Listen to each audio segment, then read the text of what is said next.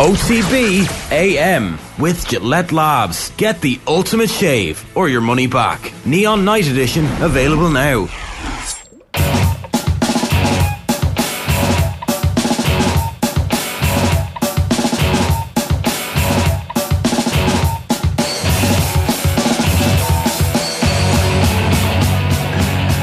Half past 7, OTB AM, you're welcome along to the show. Oh, what fun. Shane, good morning to you. Good morning, how are things? Happy Friday. Colm, good morning to you. Adrian Shane, good morning. What's happening? Listen, do you know, lots going on. Thank God for the Champions League. We've the sweetest stuff to talk about at the top of the show, and we've a busy show coming up after that, of course, as well. But the stuff we have to talk about, and you can jump in here wherever you want. Shane Long had some interesting, really interesting and forthright things to say about his, let's call it, treatment under Stephen Kenny. Tottenham are the latest club linked with Evan Ferguson.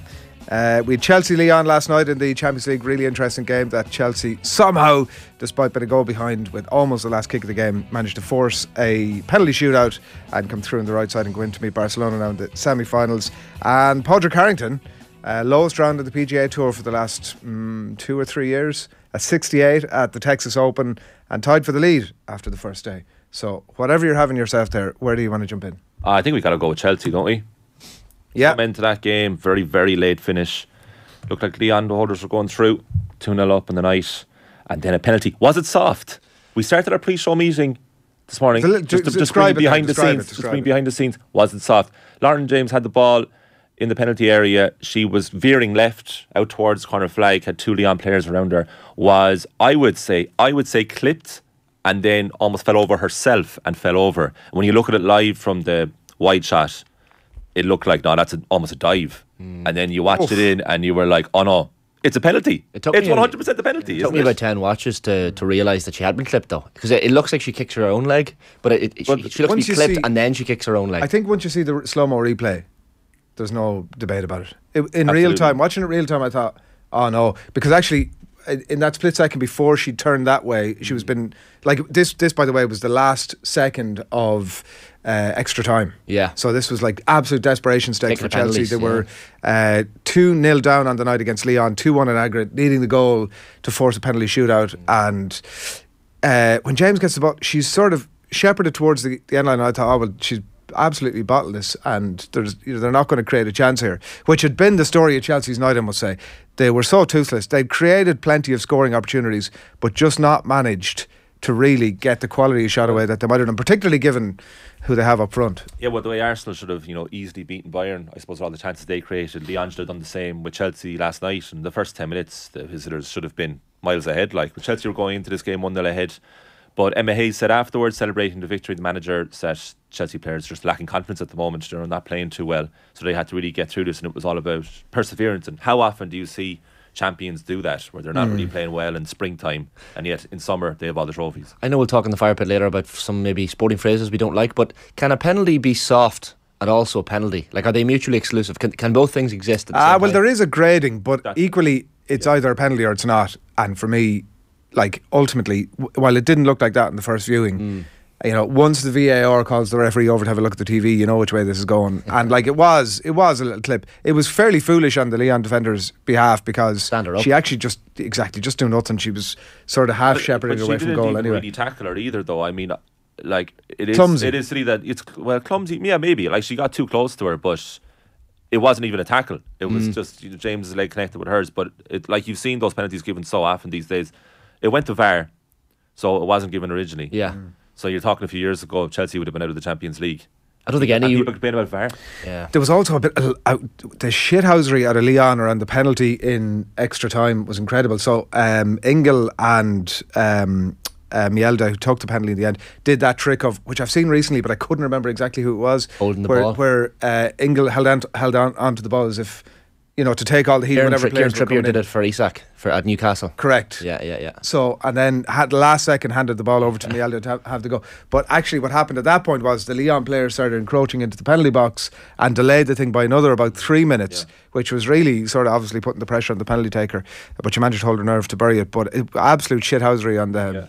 And actually, funnily enough, another pre-show topic today with Phil Egan in the office saying that's exactly what we should talk about in today's Firepit, is the increased S-housery around penalties. Oh, yeah. And how frustrating it is that that when a penalty is awarded, that it takes so long for it to actually be taken, and it seems to be. Are we not allowed to say the full expression? Is that?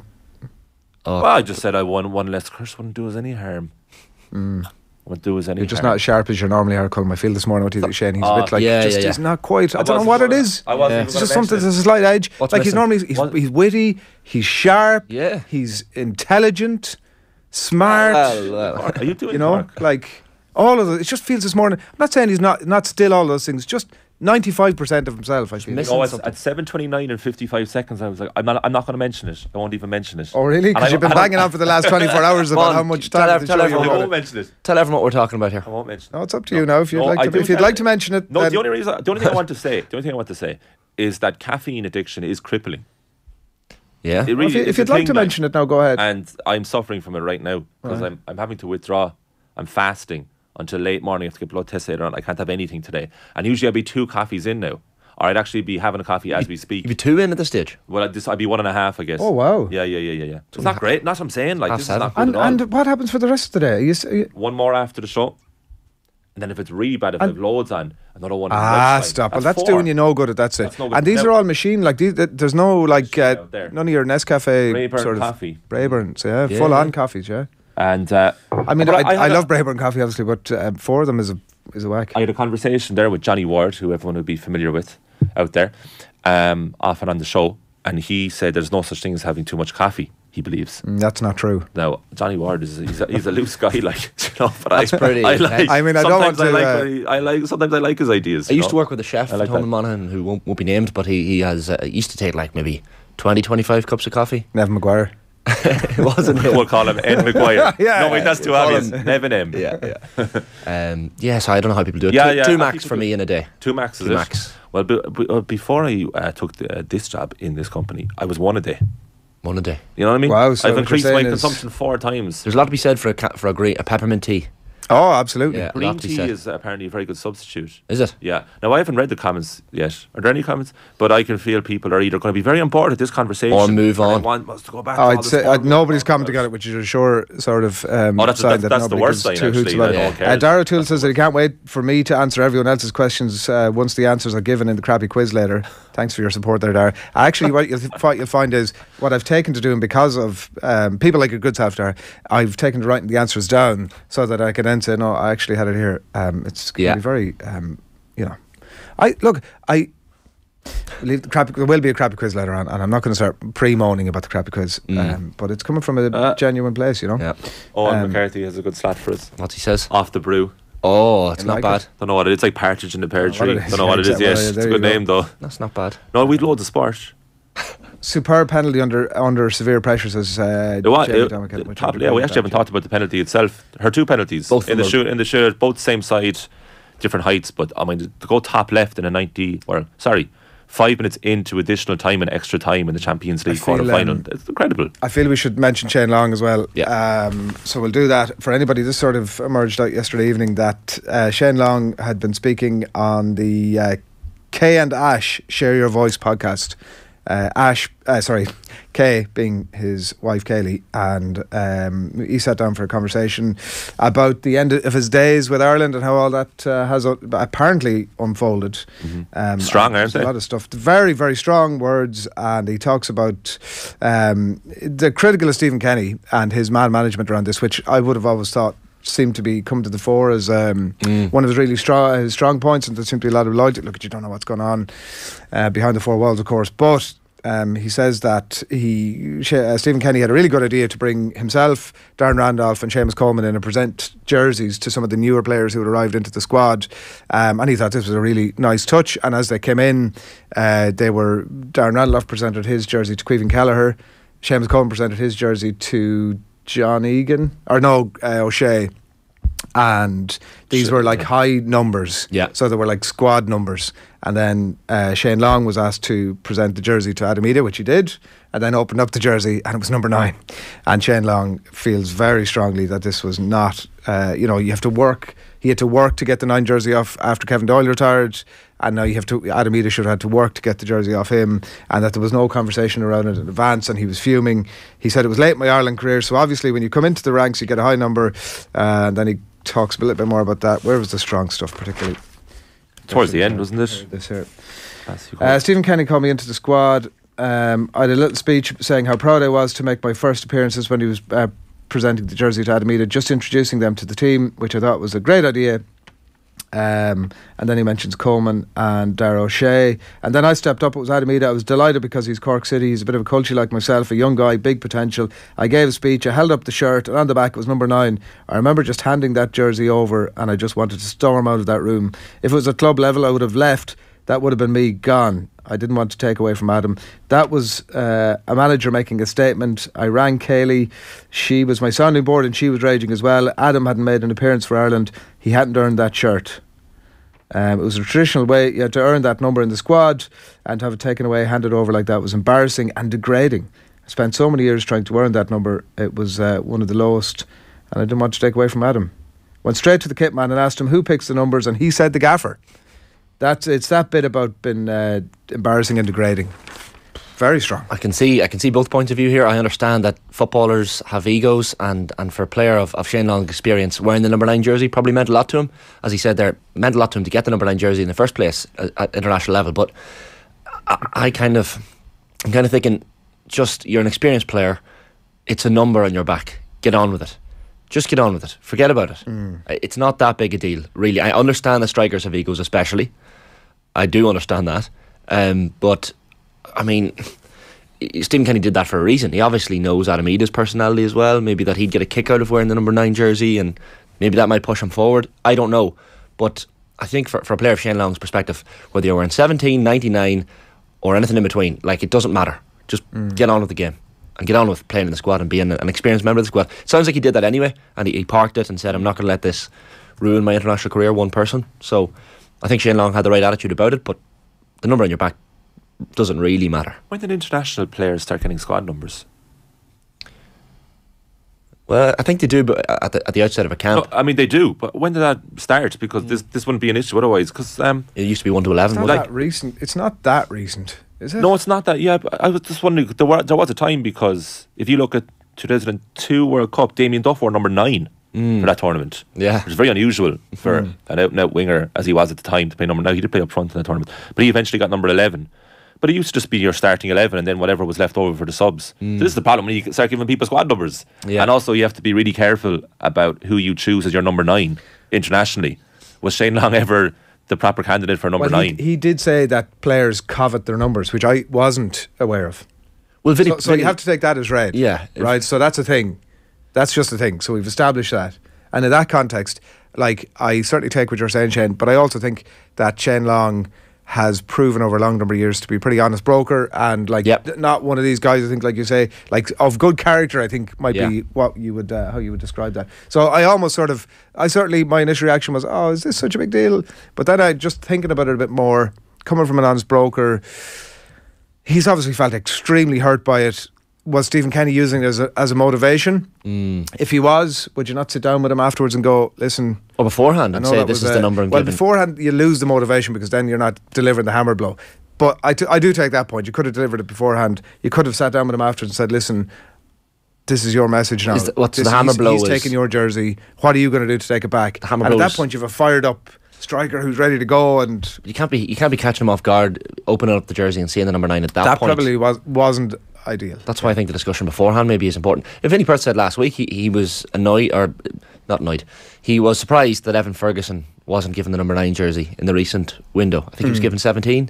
Certainly against 19, Latvia he was wearing, or 19, sorry. Yeah. And Vinnie was kind of bringing that up as a potential talking point. Either the number. Well, it's pressure. You see, that's the thing. That's pressure again from a Stephen Kenny point of view. You're thinking about what number am I going to give him here.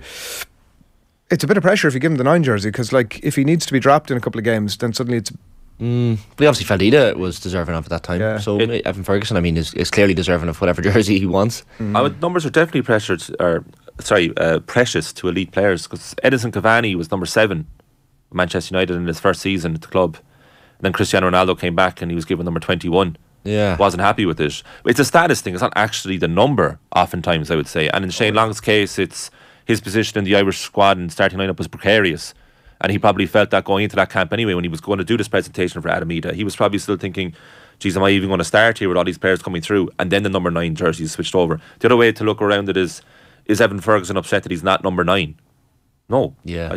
I would doubt it. Yeah, but at different points, you're a different person at the end of your career. Like he's saying himself, it was the tail end of his Ireland career. His days were coming towards an end anyway. He was going to be. I mean, I'm projecting a lot of words here, but like he was going to be a bit of a bit part player, wasn't he, for Ireland at that point? That but he still, Shane Long could still come back into an international squad. I'm not sure. I'm not sure. Well, no, but Stephen Kenny left it open. I think when he was last. I think after those words, now that feels like this feels like the possibly no return. But I'd say from Shane Long's point of view as well, he's probably looking at a lot of those players that come in. Is he probably looking at that going, am I not at least as deserving a place here as whatever? Like, some of the players that have come in there. Yeah, and I do understand it from Shane Long's perspective, and I'm kind of surprised by the emotion of the quotes, but as in like that he went ahead and said that. So I suppose like it's a comfortable setting in a podcast, and you're going to say what you really feel, which is that's the greatest thing about the emergence of podcasts. You really actually do hear from players what they think. But like he was very much as part of the Irish setup for the previous couple of years before that happened. Yeah. So I understand it from his perspective, and it was a vulnerable position that he was in. Like, but from Stephen Kenny, it was interesting, and I suppose we'll never find out really if it was in his time a challenge to Long. He will get asked. Or was it like I'm disregarding you? I'm disregarding you. He will get asked about it. There's no question. And I do get there is a status thing amongst players. When he says embarrassing, I'm sure he means embarrassing amongst his teammates who are all looking at him going, in his mind, oh, but that's your jersey, and now you're literally handing it over to somebody else. So I do get that there is a little bit of. Do understand that. Quirky kind of captures it here. He says, I don't think Shane Long would have minded if Kenny had explained beforehand it's not about ego, it's more about communication and culture. Well, he would have minded. He said that in the quotes. He would have been raging, but at least he would have had time to process. There was the video last year of when Koulibaly was joining Chelsea, of him ringing John Terry and going, can I wear the number 26? Because nobody had worn the 26 since Terry had left, and it was like, can I please wear it? And Terry gave him his firm blessing. That's right. So there's a little bit of pomp and ceremony around the numbers. That's right. For some people, and obviously the number 7 jersey of teams like Liverpool and Manchester United has historical meanings. Well, speaking of number 7, this obviously lends itself to odd numbers and unusual players. Jamie Domican, who starred yesterday with the GMAC request, of course, come in again today with cheers another belter. Jamie. Appreciate that. Matt Doherty wears number 7, which is a crime against squad numbers. That's true. Then you're getting to William Gallas is number 10 for Chelsea. Khalid Boularus, anyone remember him? Yeah. For Chelsea, number 9. But that kind of excites me. Number 9. Who cares? Pretty interesting. So you don't care? No. So why does Shane Long? Because his teammates. Again, it's teammates. It's not the number. It's the and its vulnerability. It's the thing. My birthday's on the 21st, so I used to like wearing the number 21. I used to like players wearing the number 21. And then you wouldn't mind if it didn't become the 21 because it's not like a status thing. Exactly. Zamorano, yeah. With Isolt, Cody, good morning to Isolt. Colm should move to Matcha. Caffeine energy without crashing or adrenal glands needing the break. Didn't think this is what I need to be tweeting about today. To what is ostensibly, for the week that's in it, ostensibly a sports show.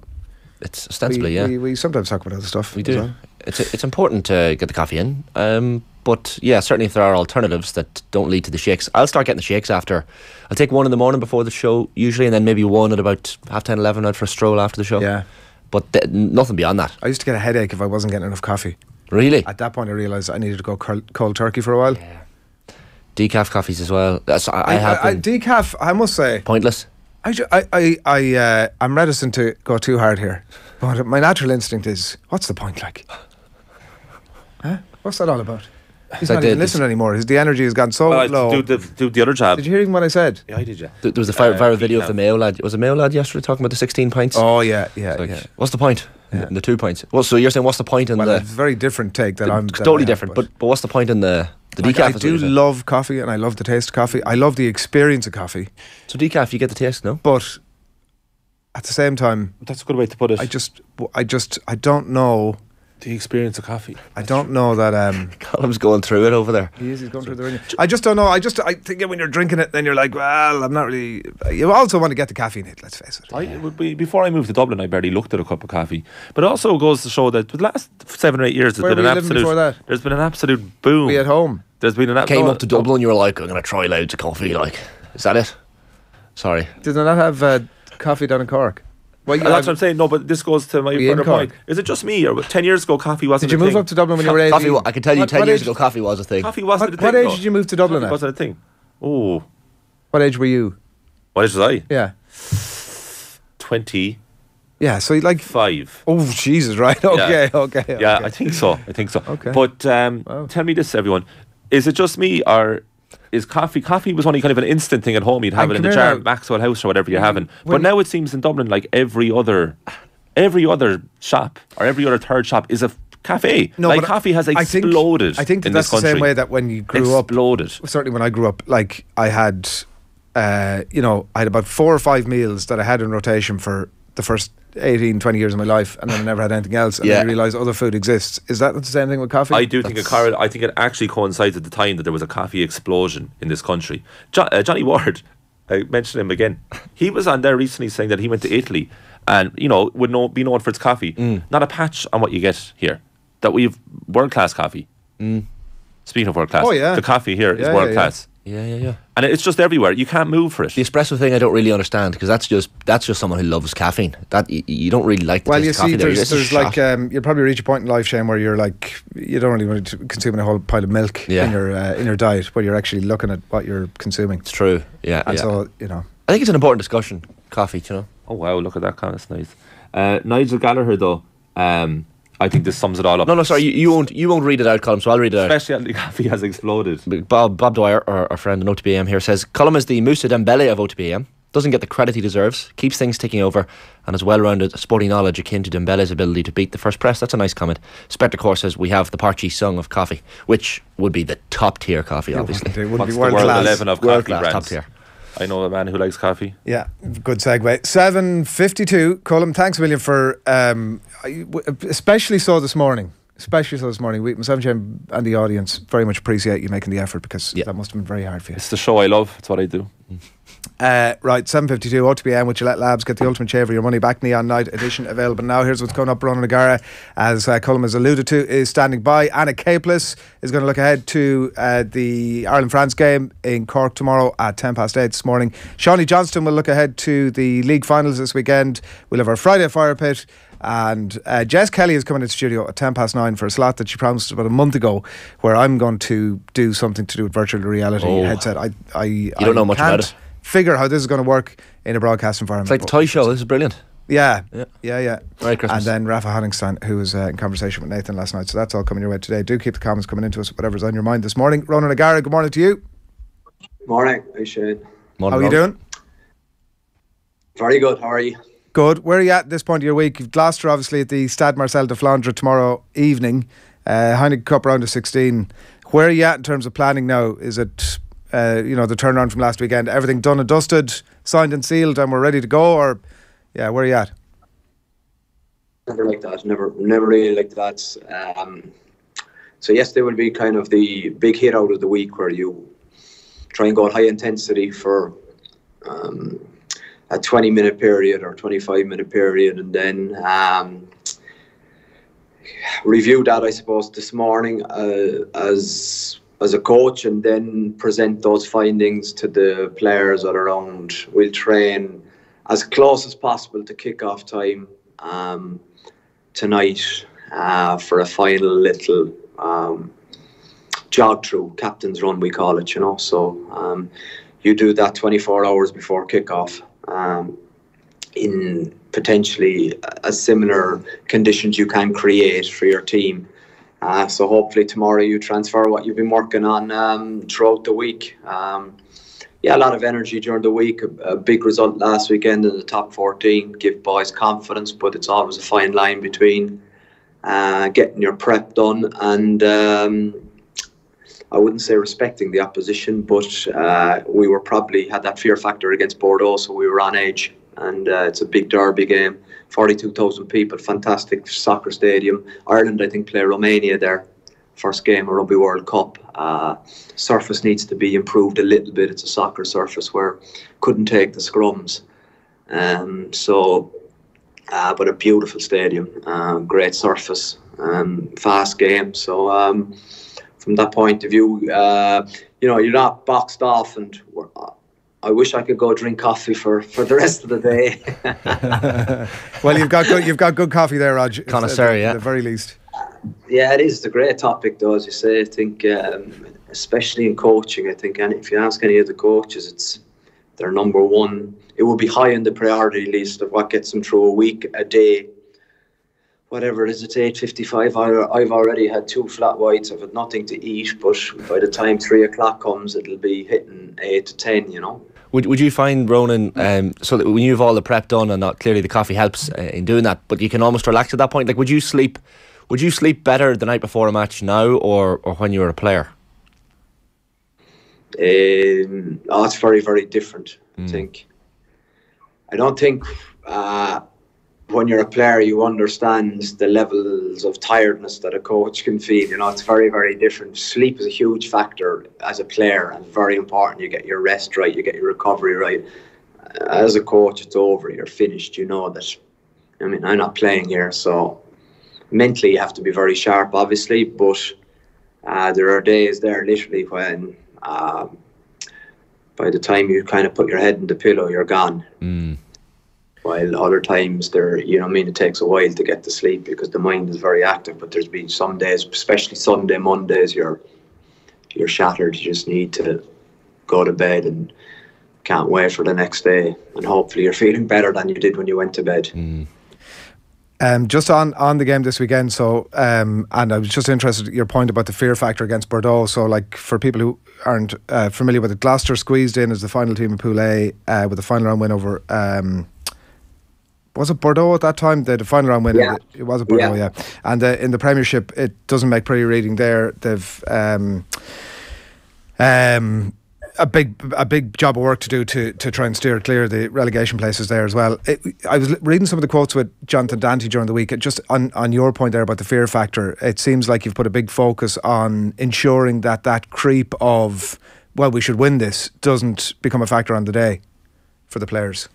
Yeah, because we've already seen it 3 times. So, Adrian, you don't need any more proofs than that. You know, we got smashed by Pau at home. We got beaten by Bordeaux at home. We got beaten by Lyon at home. So we're in an interesting study, I would think, in the fact of where they're coming from. And, I mean, there's obviously no talk in those weeks that opposition will get what they want in the Flandre, yet they did. And we're in that territory now where one game beating us can save a team's season. So that's very attractive from our point of view because we know we've got a big target on our heads, but that changes when you're European champions. So we got to accept that, we got to embrace that, we got to love that, and we're ready for that. What's been good in the last few weeks is the fact that we've assumed that status and we're ready to fight on 2 fronts. And you got to remember that this started last August, so from August to March there's been a lot of hard yards. Now we need to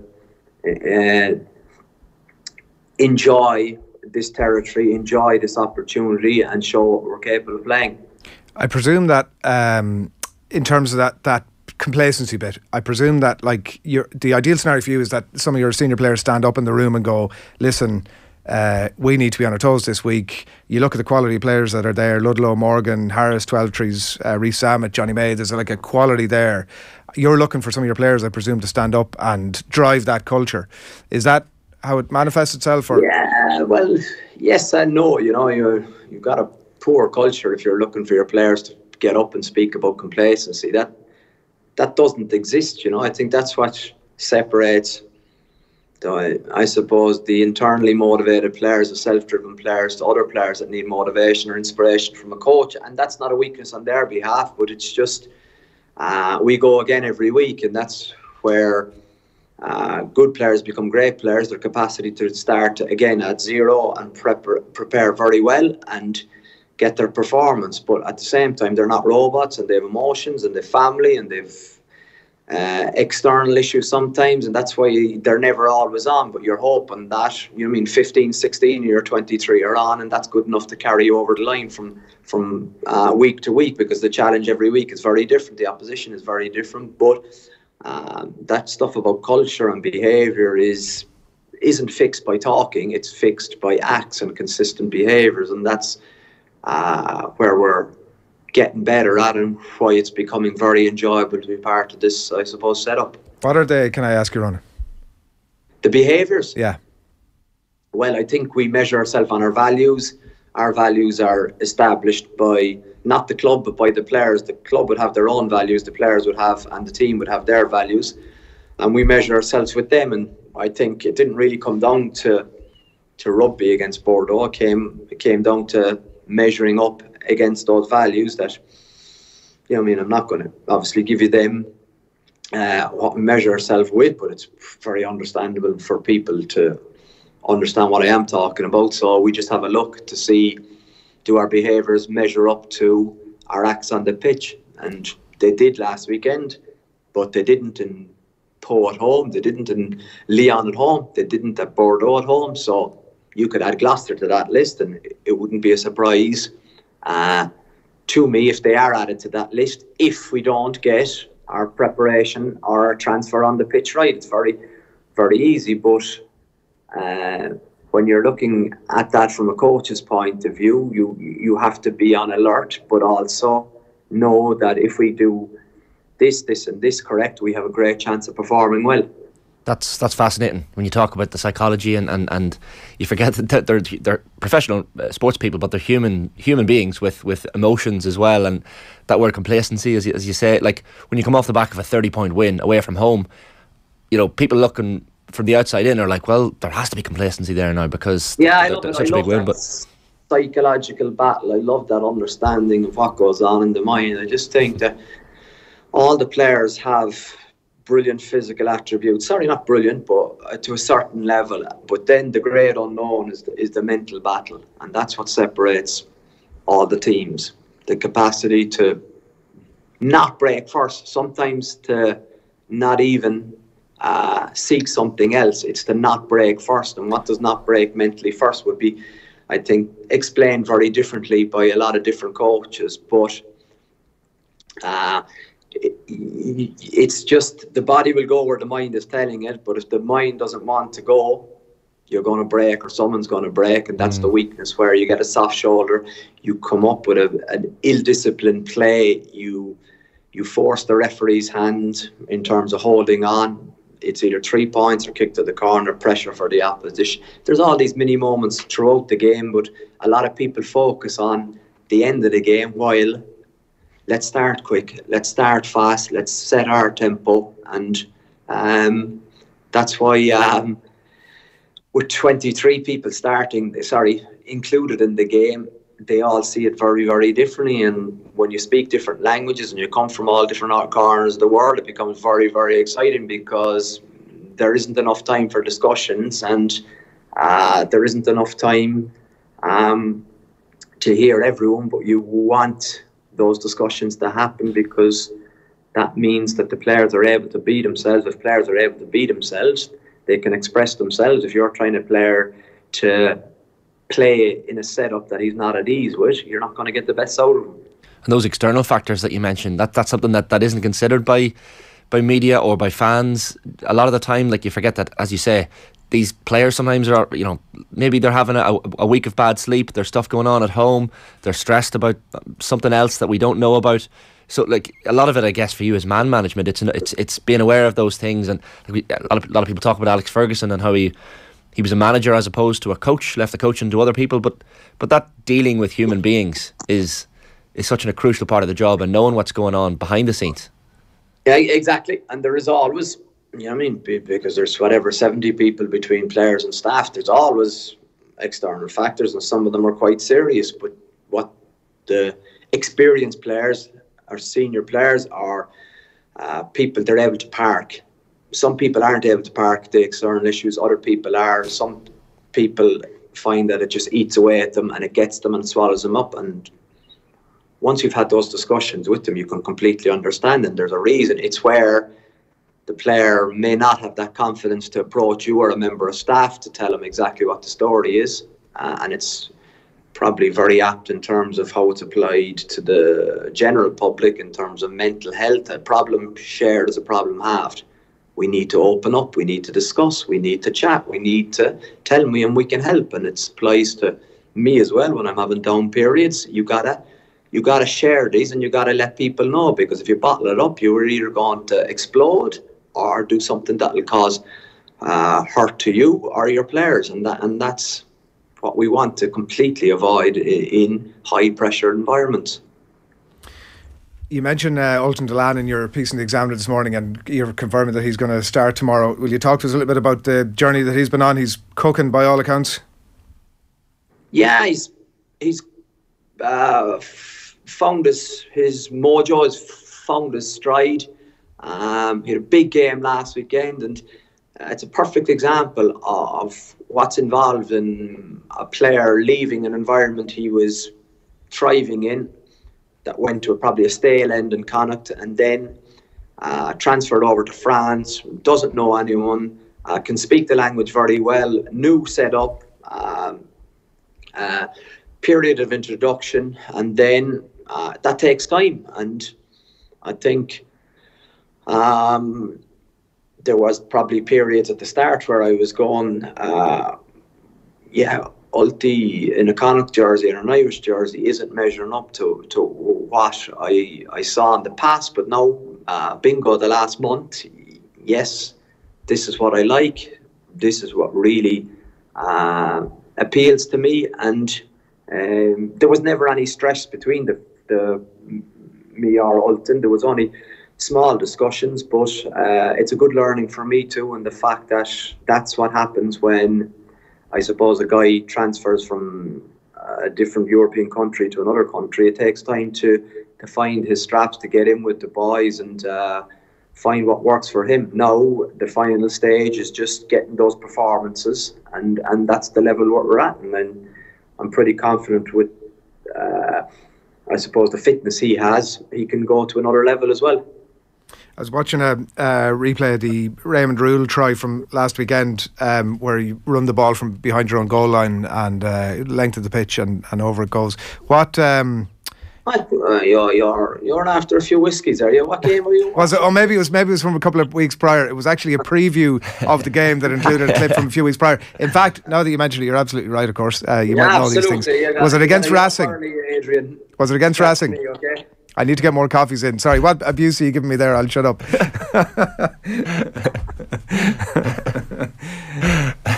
Go on, sorry. I need to have a word with my line manager about. That's even last season, I think. Was it even last season? Well, it's ruined my question in that case, but I'll ask you anyway. There was so much chat last year about nothing worse than a belligerent interviewer, as we know. KBA is what I wanted to ask you about, and the Keep Ball Alive philosophy. Is that still? It got so much airtime a couple of years ago, and it seemed to sort of disappear off the radar at some point. Is that still a thing that you speak about, or an approach that you have?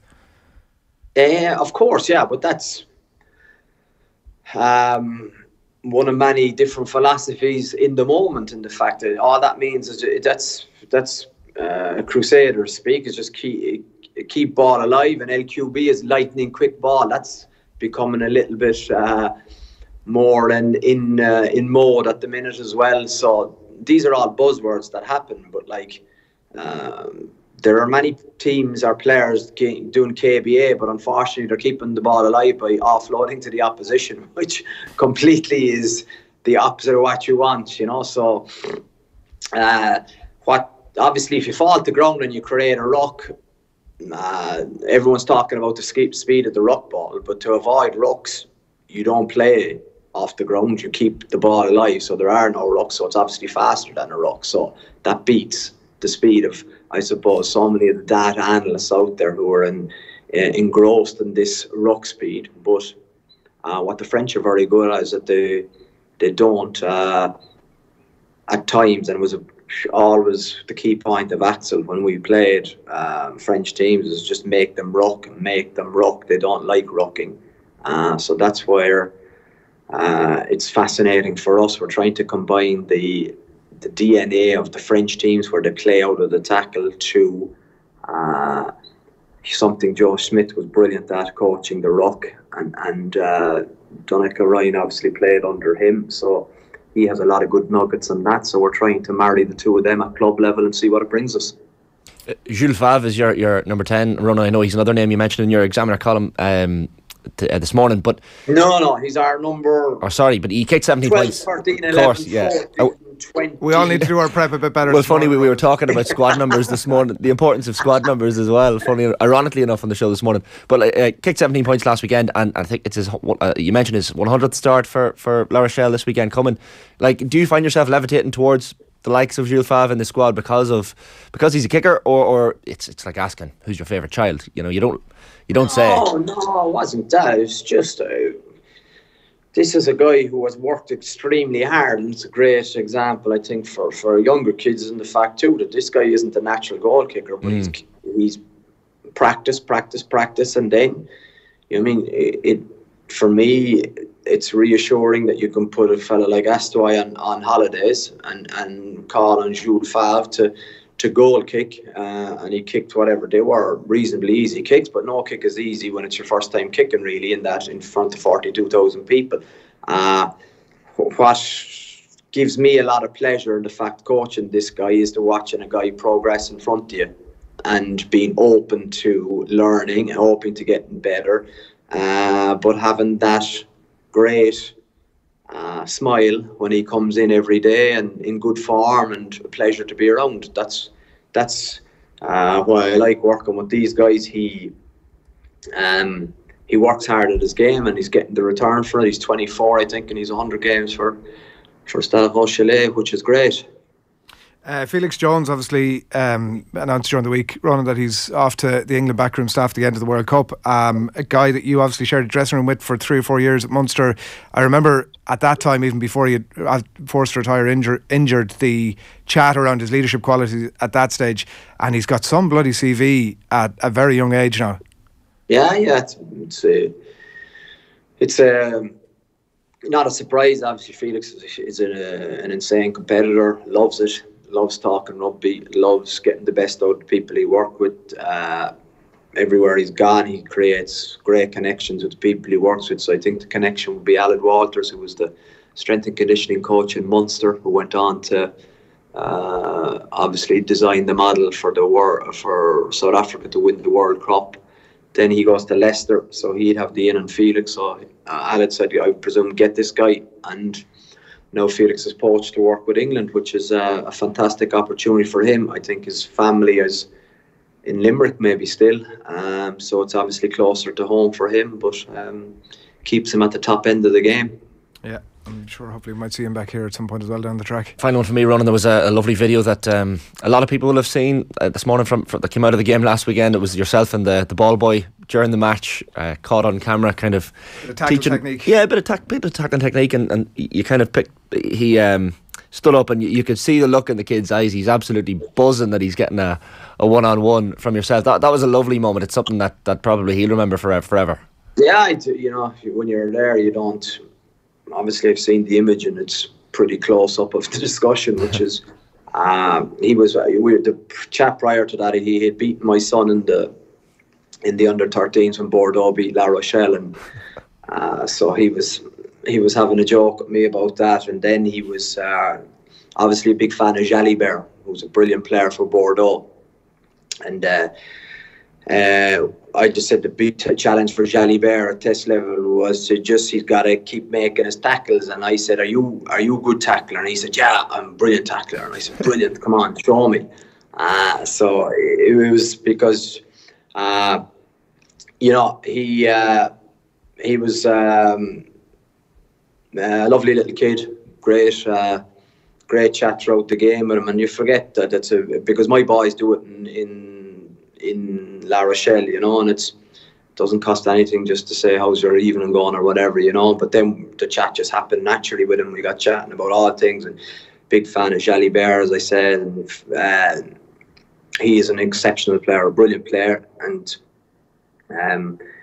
I was just saying to him that you got to be Jalibert, you got to be like Jalibert, and you got to keep going. Jalibert's got to keep practicing those tackles, and same for you. And it was then he was talking about just that he didn't miss any tackles in his under-13 game against La Rochelle. His technique was a bit high to begin with, and you had to say to him, listen, get low. No, it was just because that's the thing too, you don't want, if you get the hip bone, it's a knockout. Right. And one of our core players, Matthias Haddad, had a bad KO in the game, because he put his head the wrong side of the tackle, you know. I think I was a little bit spooked by that, so it was just making sure that you get flesh between the knee and the arse, but the closer you go to the hip, there's guys with a few hard hip bones. Yeah, Gary Ringrose, of course, from a few weeks ago as well. Enjoy the flat whites today. Good luck tomorrow. Catch up with you down the track. Cheers, Ron. Good to chat. Thanks a lot. Ronan O'Gara on the line there. Ahead of the weekends. Good to spend a little bit of time talking about La Rochelle, which we don't often get the chance to do because we're in the middle of a Six Nations, or there's other stuff going on. So it's good to just spend a bit of time talking about La Rochelle. The problem was I read an article, and within the article was embedded this clip. And in hindsight, of course, yeah. That's me explaining my... well, you got to the point of the question. Failed to prepare, what the expression is. I got to the point of the question, which was totally irrelevant, but I went ahead anyway, Shane. That's... right, what are we doing? There's loads of stuff coming in about coffee. Of course, that's what everyone wants to talk about. Yeah. Italian coffee being top tier, says the Francie Brady. What's the world 11 of coffee brands, says Zanzi, which you could easily swap in. That's like a Colm Buig item right there. Written all over it. But Colm's spin on that would be, what's the best coffee 11 that nobody knows? Would there be some other? Doesn't Ethiopia have the best coffee in the world? Oh, does it really? It's certainly in contention. I remember being in Tanzania after humble brag, climbing Kilimanjaro, and we went and visited some coffee farms. Fascinating to see how it's grown and made. So eye-opening. But I do like my coffee. But yeah, some people are obsessed with it, as we found out this morning. Yeah, I'm a little bit obsessed with myself. I have a favourite coffee brand in Dublin. Do you? In fact, yeah. Brand is in shop. Other brands exist, of course. They do. Well, you haven't said it. So yeah. Like exactly. A brand of coffee that's sold at various places. Do keep the comments coming into us this morning, whether it's about the rugby or whatever else you're having yourself. We've loads to come. A little bit later on, we'll be talking to Seanie Johnston about the league finals this weekend. Some really interesting stuff there. The return of Cluxton and more as well. We'll get Seanie's thoughts on all that. We'll have our Friday Firepit. Jess Kelly is going to come back into the studio, and I'm going to put on virtual reality gaming kit, and I'm going to kayak, I understand. I don't know how that's going to work for you, but I'm just going to sit here and laugh. Sorry, it's all you. I mean the audience. Sorry, anything else, and you, Shane. But look, you can do commentary on it, because I'm sure that'll be hugely entertaining. And do keep those comments coming into us. After the ads, though, Anna Caplice is going to chat to us about Ireland's Six Nations clash against France in Cork tomorrow. And during the ads, you're going to hear a clip from the Women's Six Nations show. Alison Miller and the ever energetic Fiona Hayes in conversation with Richie during the week in the Six Nations show is with Vodafone, main sponsor of the Irish rugby team. We all belong to the team of us. We're back after these. OTB AM, the Sports Breakfast Show from Off the Ball.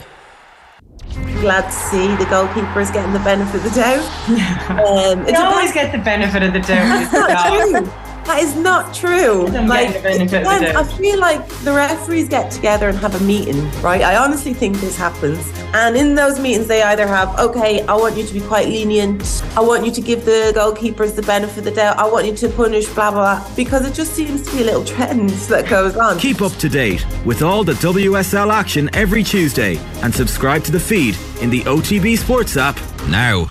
Do you add in a little bit of gamesmanship? Do you just want to slow things down in that respect, or when between players, or how do you go about that? How do you go about needling and annoying a team of that calibre? I think all of the above, and I mean, like, you got to be smart and you got to like hit them hard, and it's not being dirty, it's not being like bringing the game into disrepute or any of those things. It's just being smart. It's like, as you said, you know, it's even if you're an attack and you get a chance to clear them out of the ruck and clear them hard, or if you're tackling someone, you're holding them down the ground a little bit longer maybe than you should, and you're making sure that you're there, and you know, you're keeping them on the ground and you're getting it back up in the line, but you're keeping them on the ground, and it's getting up hard, it's, you know, hitting them hard, and yeah, like, it is those things. You got to do that. It's a game of physicality, and if you can get inside their head physically, but also a little bit of niggle stuff, that can all, in a game where, you know, so much is in your head as well, to get up for things, 100% you do those things. OTB AM with Gillette Labs. Get the ultimate shave or your money back. Neon Night Edition available now. And you can check out that full piece we go up to our YouTube channel as well. Delighted to say we're going to look ahead to the game now in the company of the former Ireland forward, Anna Caplice. Morning, Anna. Morning, lads. How are you? Flying it. How are you getting on? Good. I have a question for you. Yeah. Do you ever get sick of talking about sport? No. And then when we get sick of talking about sport, Anna, we get to talk about other stuff, it turns out. So that's all good too. You're unreal, lads. No jeepers. Like, you're unreal. Like, whenever I listen to him, like, how do they know so much about every sport, in and out, every day? Our egos, Anna. I wouldn't confuse our knowledge of sport with our ability to talk about it. I won't, as long as you don't confuse mine. Certainly in my case. Come here. I hope Cork is going to be good to us tomorrow. As a viewing experience last weekend, I sort of felt that like it wasn't pretty to look at, and there might have been a floating audience who came in, particularly for the first half, and thought, right, well, that's me done here. And there's obviously a danger of that. What are you, on the face of it, tomorrow isn't going to be any prettier, but what are you expecting?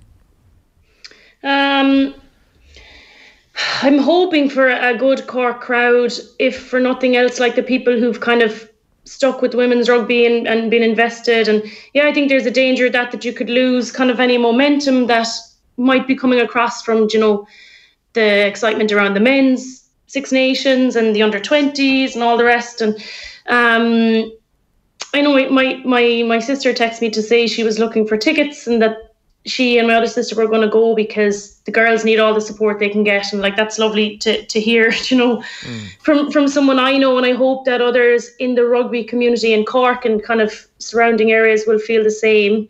In terms of rugby, yeah, look, and I listened to bits of what Fiona and Ali were talking about, and goodness, they know so much as well. They're so brilliant, and they were saying, and I really agree with them, that like defensively, if you can hold France out and kind of stem the flow and not make it kind of a situation where you're like, another one. Like if you can really like, and Ireland are well capable of that with the players that they have, you know, and you know, I've been talking all week and in the lead up to Six Nations as well about Niamh Jones, Sam Monaghan, Nicola Friday, like the big physical, Linda as well, Linda and Jungang, like the big physical players that we have that doesn't matter who the opposition is, they can put in massive hits and massive tackles.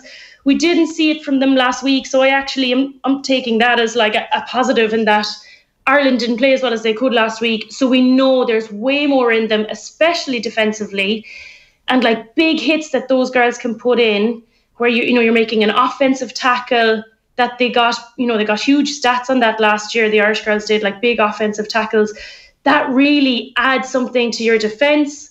And I'm just hoping for a good performance, and whatever they work on this week, that they're able to deliver on that. And they're not going to be able to fix everything overnight, but whatever they've decided, right, this is going to be our bread and butter for this week, put it into practice, we deliver on the day, and next week we'll focus on something else. Alison was talking about that lack of physicality almost as part of mentality. She was talking about her attitude, I suppose, and like that she was sure that we'd be better in that regard tomorrow. Like it felt surprising that we wouldn't be full on with in that whatever about anything else, but like that your attitude or your mentality would be right going into that Wales game. Have you been part of squads before where you just felt for whatever reason it wasn't right in the day, and then something within such a tight turnaround is fixable, or what's your experience of that? Yeah, and I think I have, and I think that it's kind of typical of us, like of the Irish girls, to kind of pull something out of the bag, and then you're kind of like, oh, where was this last week? Or people watching would have been like, where was this last week? But it's not as easy as that, and sometimes it's easy as like when your back's against the wall and you've, you know, nothing to lose. Essentially, you just go for it. And yeah, I've been in. I remember going to England, and like especially when it's teams like England and France, and you know how, you know, physical they can be and how much, you know, they could potentially put on you if you don't deal with them defensively. I remember going to England a few years ago, and we played like kind of really conservatively, and I think it was due to the fact that we were so kind of trying to focus on like, okay, let's not do anything wrong here, so let's just kind of keep, whereas actually you need to just go for it, like whether that's defense or attack. And I think you can that's definitely something you can turn around, because that's something you can fix within you see that change from a first half to a second half. You see that change from the first 10 minutes to the following 10 minutes in a game, like physicality dropping in and out. And it comes from different moments in games that give you, an insight spark. So if you can fix it in from one half to the next, you can definitely turn that around within a week. Yeah, it's fascinating. And even writing in Echo Live about, I guess, the dearth of experience in the Irish squad naturally compared to some countries. I think you made the point that Nicola Friday, the most experienced with 29 caps to her name around this time. So that's something that nearly has to be taken into context when we're talking about this Irish team, that they are in some cases years behind other nations. Yeah, definitely. And if we look at where we are now, and like if when we're talking, analysing the men, going and preparing for a World Cup like this year, and so much of the conversation around the Six Nations was with the World Cup in mind. So if we talk about the World Cup that's coming up for the girls in 2.5 years, and like Ireland has to be there, we just have to be there. Like there's no ifs or buts here. What we're building now is the experience, and like there's already a lot of changes from last week to this week, and that already is kind of like, yes, some of those changes are warranted, and some of those are I was a bit surprised by some of them, but I just want to see like more consistency. And also there's more conversation around like 7s in, 7s out, whatever that means. But essentially, like, we have to start giving consistent like opportunities to players, and like we only have the Six Nations, and I was talking about the experience and the difference between teams in context of Sarah Hunter last week retired with 141 caps for England, the most English rugby player, the most appearances of any English rugby player, men or women. And that comes down to, yes, how long she's been around, but also like the playing opportunities presented by the RFU, like for that team, like how often they had tours, summer tours, November Internationals, Six Nations, something else. Like the union was constantly looking for opportunities to play, and Ireland haven't. And we've got to change that. Like I'm flying out to Madrid today because I'm going to go down and see the I'm living in Spain currently, so I'm going to go down and see the Four Nations tournament that they've got going concurrently. So South Africa, Spain, USA and Canada are playing 2-game series last weekend and this weekend. South Africa played a game against Wales, and Wales organised that with South Africa to get a game in before going out into the Six Nations. Why didn't Ireland get in touch with anyone, Spain, USA, Canada, like one of those teams to organise the same thing? Because last week, like we saw a lot of kind of changing around of positions. I know that looks so well, like Hannah O'Connor came onto the pitch, and when you've 4 back rows and 1 second row, and all the back rows look at each other and they're like, who's going to go in? Maybe they didn't, maybe they knew, but I felt like that would have been me, like, because that's the stuff that you do in a warm-up game, not in your first game in the Six Nations. So I just want to see way more proactivity and not just reactivity in terms of like, oh, other teams are doing it, so we should be doing it. The RFU needs to be like, okay, more playing opportunities, games, experience, like, and just full steam ahead into whatever is coming up, be that WXV, World Cup, Six Nations, whatever. I just want to see us playing more. Yeah, because certainly, like in terms of that change, like there's an awful lot at play here. There's the stuff that you're alluding to there on the structural side, and then there's obviously at the minute for the coaching staff and the team that are there, the weekly churn of we've another game coming up, and like it definitely, what sprung to mind as you were chatting about the changes that have been there from the Irish point of view is the Warren Gatland comes into the Wales camp late for the men's Six Nations, and he's every week new 15, chop and changing. From the outside looking into that, it was like, well, this guy doesn't seem to really know what he's doing. He doesn't be able to land on what his 15 are at, and it feels a small bit like that. Talk to us about one of the Den O'Brien, particularly maybe a 10, such a pivotal position, and like it's the exact embodiment of what you're talking about. Over the last number of years, we just haven't been able to settle on an out half. But she did come on against Wales, obviously, and in some ways has the ideal skill set for a game like France, where she can kick a bit of territory and try and just release that pressure valve when it inevitably comes on with regularity. Yeah, absolutely. Because there's no kind of shakier feeling on a pitch than when you're under the pump, and when we go to kick, we don't get the kind of release of pressure where they get a line out just as far back as where they had been attacking from initially anyway. So I think that, they'll use her a lot, and she can try different things. I like that about her. She's brave, and I think that, young players particularly bring in a kind of a braveness that maybe you get when you get older. You're a bit like, okay, I know what's going on here, so these are our plans, where she's just like fresh into it. She's got some caps in Japan, and that's what that tour was for, to discover these players and see what they can do. And this young, a young heart like that coming in, and especially in such a key position like 10 is massive for her. And like, I'm really gunning to see her start and see how she controls it, and hopefully that, almost like blissfully ignorant that you're like, I don't care who I'm coming up against here, France, England, whatever. I've no previous experience in this Six Nations setup, so I'm just going to play how I play. And I want to see that from her. And I think that her kicking was really good last week, and I want to see more of that from her. Sive McGrath is an interesting one, Anna. Debut last week, 18 years of age. I know she's very highly thought of up in Derry and by everyone at Ulster as well. But that was a tough experience for her last week, because she seemed to be targeted almost by an experienced Welsh pack, and she's out of the team. She's back onto the replacements this weekend. But it's a tough awakening when you enter senior Six Nations rugby for the first time. Yeah, and I was chatting earlier in the week about this, that I'd love to see from Sive McGrath is her thriving in an under-20 side. And we don't have that. And even, I was thinking about this earlier, because obviously France are coming to Cork, and it's funny, like the French women's team are kind of similar to the men's team. You never really know what they're going to come with, when people say, the French don't travel well, and all these kind of things. But it's because the French they either crumble or they thrive, and it's so hard to know.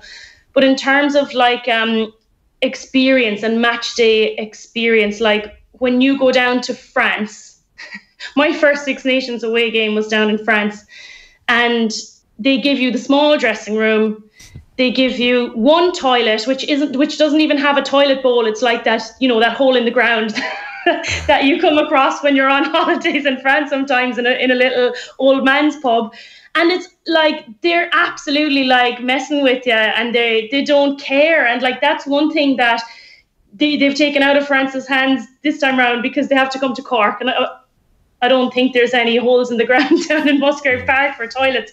But all those things, pre-game prep, and this is talking about, I know you're talking about the match, but like all the things that lead up to the match. Imagine if you could experience all those as a team, as an under-20 side, and then coming into a senior side without having to worry about even those things. So now you're talking about the scrum. Yeah, rude awakening, maybe, baptism of fire, definitely. She handled it as well as she could, and they definitely target her. I would, if I saw a young player in another team, I'd target her as well, and like, let's go for her. Like, let's show her what it really means to be here. Like, she'll have learned from that, definitely. But on the pitch, off the pitch, just would love to see girls coming in that have been through this in an under-20 Six Nations. And I want to see that.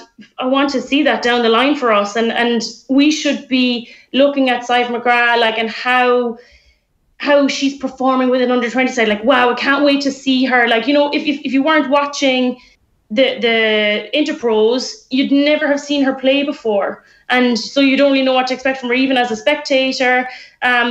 And she's, she did as well as she could. And now people are like, oh, she's on the bench, so maybe it wasn't the right call to start her last week. I don't know.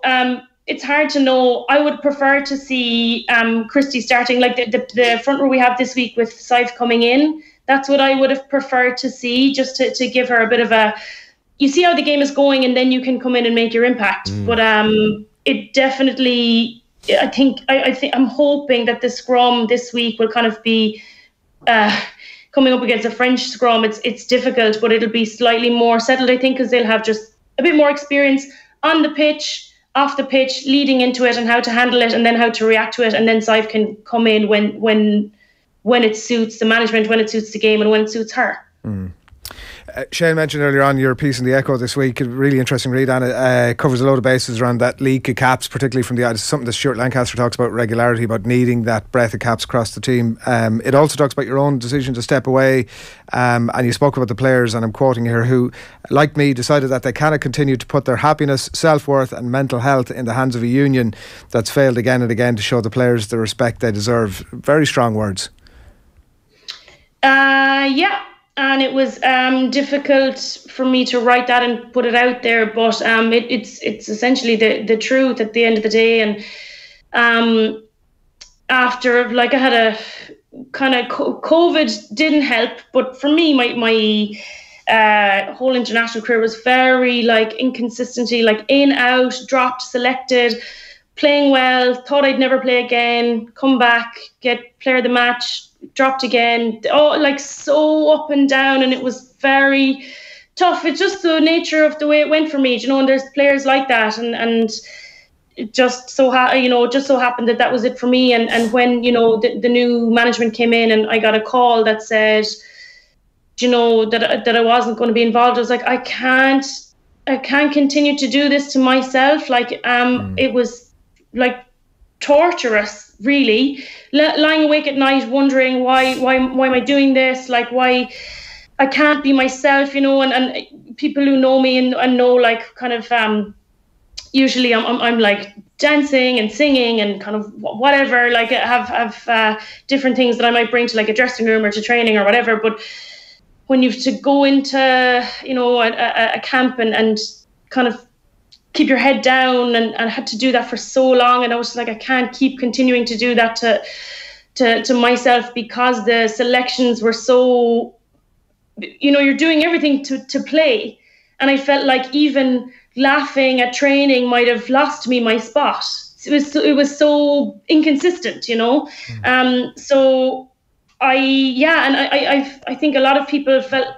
For me, I have to remind myself that it's not coming from a place of weakness. It was coming from a place of strength for me to finally say, I'm not going to put my self-worth in the hands of anyone else anymore, especially not in the hands of a coach who's not even going to give me an opportunity who just dropped me straight away without even seeing me coming into without inviting me into a camp. So I just decided I can't, and I stepped away. And there's a lot of players like that who had the same thought process and took themselves out of the setup and went back to their careers, or decided, or haven't even taken themselves out of the squad and are still not in there. So it's been a kind of a facet of the women's game in Ireland for the past few years. And like, we don't have, when you look at Sarah Hunter and other players, I know I'm using her because she retired last week, but other players that have so many caps, and just to have so many caps that aren't involved that could be, is sad for me. I find that kind of sad. Yeah, that's totally understandable. And I think that, like, I'm trying to put my finger on whether it's like a structural union thing or it's more of a management ticket thing. Like, have you any sense that the Women in Rugby report that came out at the end of last year is, I mean, I don't know, it doesn't sound like that's the sort of thing that it might address your concerns? There's certainly a plan in place, and I've been following and seeing what's been going on, and it's exciting to hear, a few things that are coming up for Ireland. And there's an under-18s Six Nations Festival. It's like, great, an under-18s Ireland 15s team, wonderful. And a lot of other things that are in the pipeline for Irish rugby, and I'm happy with that. I'm happy to see them coming, but I'm also very impatient, and I'm cynical, and I'm already like, okay, fine, but I want to see it. And until I see it all in action and see the returns from it, I'm going to keep asking questions and keep feeling this way, where I just want to demand more, and I want more for the players, and I want the players to be well looked after and happy and allowed to be themselves. And you're right, it's it's not easy to say whether it's a structural thing, management thing, whatever, but it is a trend. And yeah, let's work in the report. Like, great to see like all these appointments across the provinces for talent ID and building the experience in the provinces for women's rugby. But I'm going to just keep hot on it to make sure that's happening and make sure that it's happening well. And I talk to the players a lot, and I talk to a lot of people, and I want to know about everything that's going on. I don't want to, for me, walking away from Ireland rugby as a player meant that, okay, I've got nothing to lose now. I can ask the questions that I want to ask, be the voice that maybe players don't have, and express things that I would like that I maybe would have liked to express as a player, but you can't because you could lose everything in a heartbeat. And I want to see it, and I want to see it continue to grow, and I'm going to be like watching very carefully to see how it does grow. The decision to step away, while like it sounds like you're very happy with that, obviously that it leaves you ultimately in a more rounded, better place, it doesn't mean that it doesn't still hurt. Sounds like it does. Yeah, absolutely it does. Yeah, and I'm really happy at the moment that I'm really able to enjoy these Six Nations games and really like support the girls, because last year I couldn't. I was in such a bad place. I couldn't even follow the Japan tour. I was so brokenhearted. Like I couldn't. So I'm really happy with where I am now, because I feel like I can contribute now. But yeah, it does, and it does still hurt, and I still have a lot of I suppose you'd call them regrets, but I'm not sure what I could have done differently either. And I think the comfort that I'm getting in it is that I want to stay involved in women's rugby forever, and I want to be a coach, and I'm focusing on that as making me, okay, if I couldn't achieve it on the pitch, like how can I achieve what I want now? And it's too much of a cliche to say, well, that experience can, and ultimately that experience will probably put you in a better position down the track in terms of coaching and all that. But for now, it doesn't. I'm sure it's no great consolation to you. Enjoy the rugby over the next few days, and we would definitely welcome to have your voice back on here again to speak about whether structural issues or hopefully the aftermath of a win over France in Cork on Saturday afternoon. Brilliant. Thanks a million, lads. Thanks a million, Anna. Thank you. Cheers, Anna. 8:42 a.m. on this Friday morning's OTB AM. Going to turn our attention to GA, and delighted to say the former Cavan star Seanie Johnston is back with us on the show this morning. Morning, Seanie. How are things? Morning, man. How are you? Keeping well. So we're looking at the fixtures here. Tomorrow we've got the Division 4 final at Croke Park, 5 o'clock, Wicklow and Sligo, followed by yourselves, Cavan Fermanagh, at 7:15, and then the Sunday doubleheader, of course, is the Division 2 and 1 finals. You've got Derry and Dublin at 1:45 and Mayo Galway at 4 o'clock. We might as well start with the Division 1 final, I suppose. Seanie, funny, Cian Johnson, who we work with, has been putting together a few notes, and these two teams, their record in finals, national finals, isn't great. Galway have only won 3 of their last 13, Mayo have won 2 of their last 20, and Galway not winning a league since 1981. Who wanted more this weekend, Seanie? It sounds like a stupid question, but Mayo have the of course the championship to think of the following week. Yeah, but they've been forewarned, I think, about the pitfalls of not performing in a league final after last year. I think they got schooled last year by 15 points, 3-19 to 13 or something last year, and they never really recovered. I know they will say that they got a lot of injury problems last year and so on, but it's hard to recover from a beating like that. As you say, Galway haven't won a league title since 81. Both teams have struggled to win national titles, so I think this is going to be a cracker, because I don't see any other way. I know Mayo have a game in 6 days' time, but I think there's another thing to this, that like both these teams can't make a provincial final, obviously. One of them is not going to make a provincial semi-final. So the team that finishes higher in the league or wins the league title will actually be seeded higher than the team that beat in the league final in the All-Ireland. So there's a couple of things up for grabs, but I think just winning a national title for either of these teams at this stage of their development would be huge. It's fascinating because it's the best attack against the best defence in Division 1. So Mayo scored 126 points in the league campaign. To date, Galway have only conceded 81. So the matchups are going to be quite important. Aidan O'Shea has kind of come into his own in this league campaign. found his best position, no doubt, at full forward. But Sean Kelly at full back for Galway, I guess we're expecting those two to be on each other, but you just never know. No, you don't know, and I think if and there'll be obviously a lot of planning and plotting this week, and you're looking at what Sean Kelly's going to do for Galway from an attacking sense on turnovers and so on.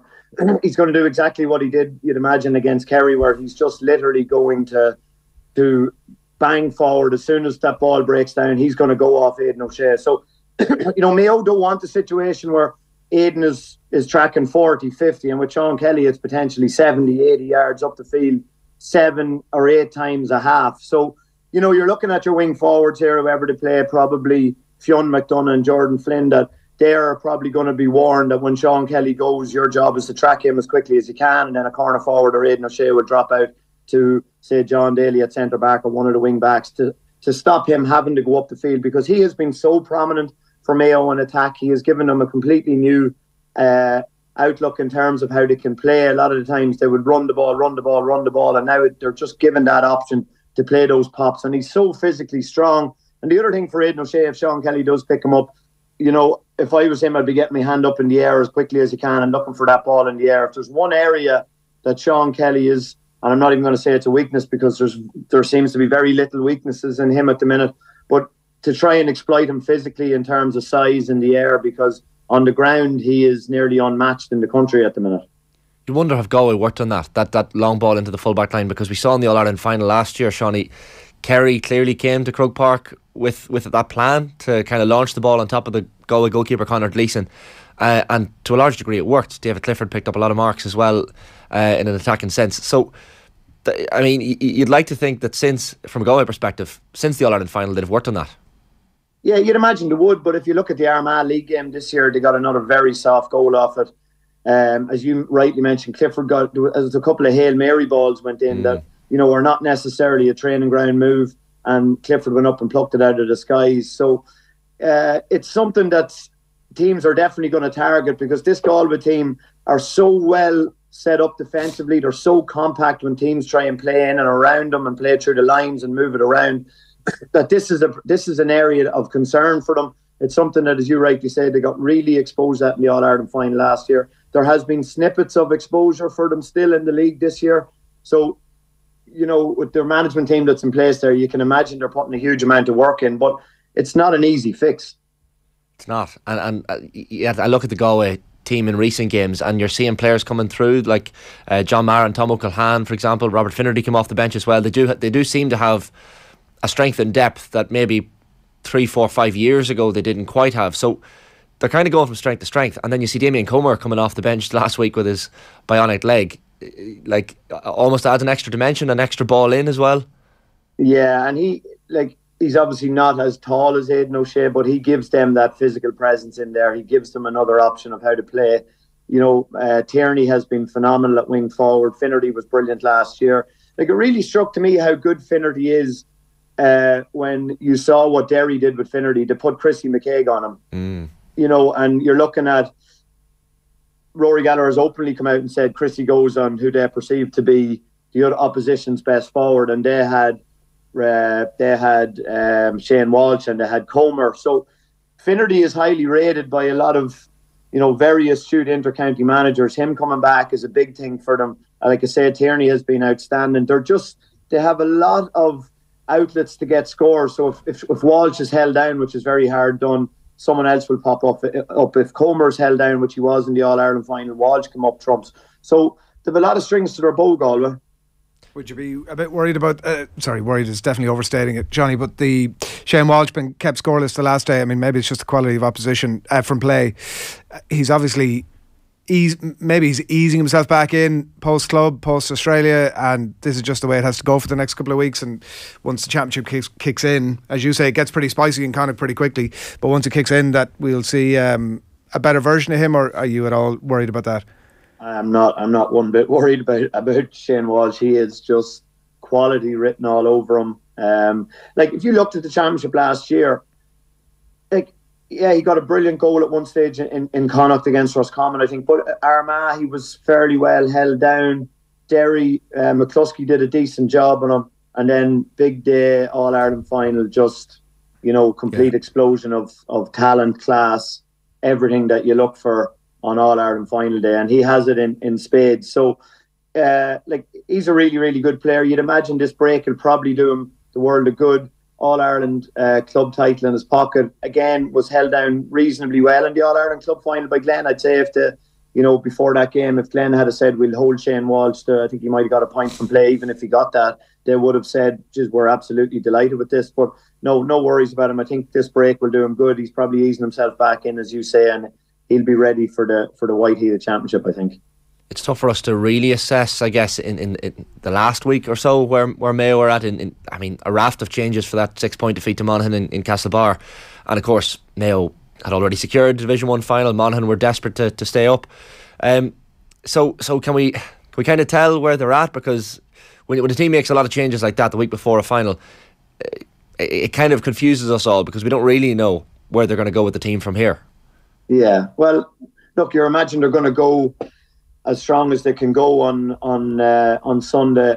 Like, Mayo are in a good place, but they still need a big performance this weekend, and they need to win this weekend as well, just to cement all the positive work that has been done throughout the first 6 National League games. Now, if you're in the Mayo management team, you wouldn't be overly happy with last weekend. Yes, obviously Monaghan are coming to Castlebar fighting for their lives, but a lot of Mayo players got opportunities to put their hand up, whether that's to make the 15 or whether that's to make the 26, and they didn't really perform last week. So Mayo are going to, you'd imagine, go back to the tried and trusted of what they've been trying to do over the first 6 National League games.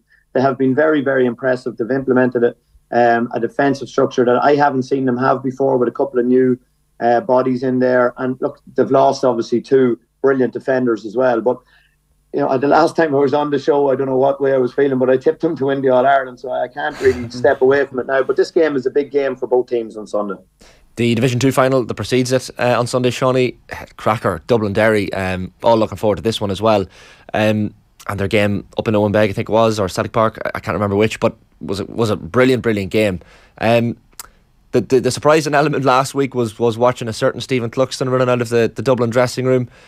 41 years of age, out for a couple of years. We hadn't heard any rumours of this, which to me in this day and age is quite remarkable, with social media especially. Has this taken you massively by surprise? And I guess the second part of the question is, does he start because he's Stephen Cluxton? Yeah, massively by surprise. But I think what I will say is, for me, that just shows the absolute trust and strength in this Dublin machine. And it's not just this year, it's been there since 2013. It's unbelievable that, as you say, in this day and age, that news did not break. Now, Dessie Farrell has openly come out and said that Cluxton has been training for a few weeks. Like, for anybody listening to that, it's so hard to believe that. Obviously, I do believe it. I take the man at his word. But for nobody to see that, witness that, and just a little whisper to come out of that camp is incredible.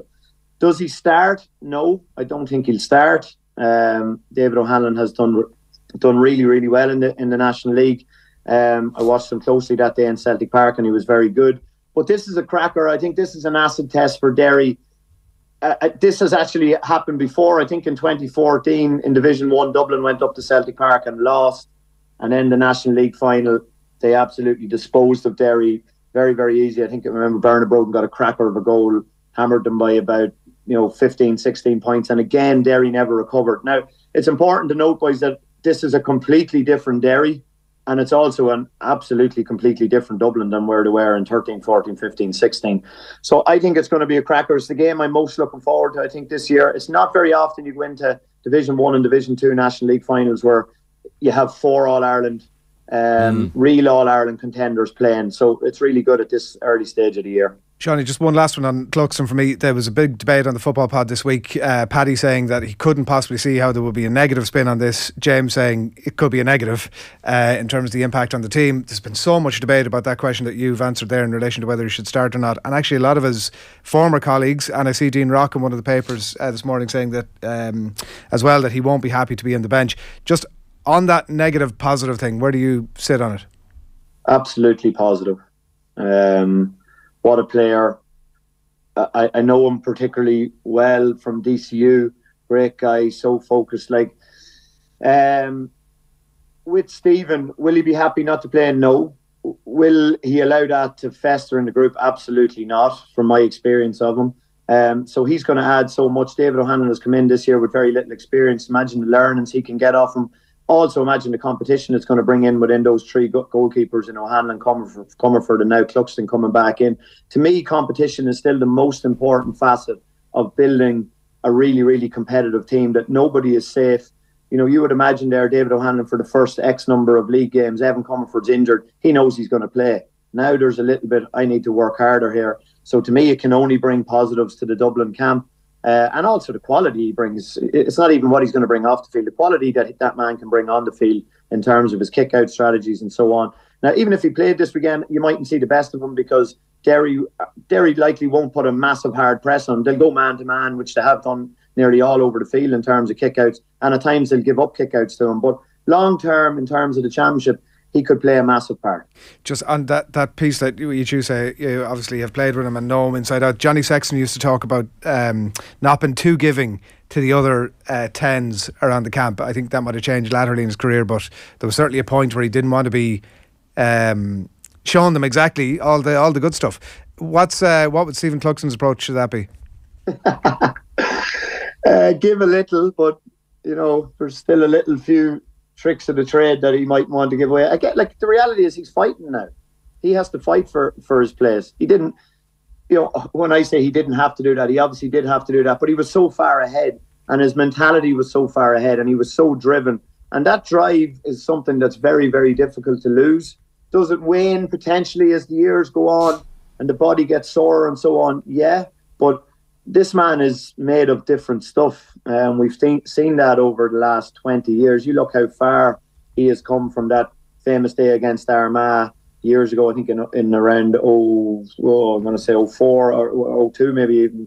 It was a long, long time ago when he kicked Stephen McDonnell. And like, there's always been a massive competitive spirit in Clucko.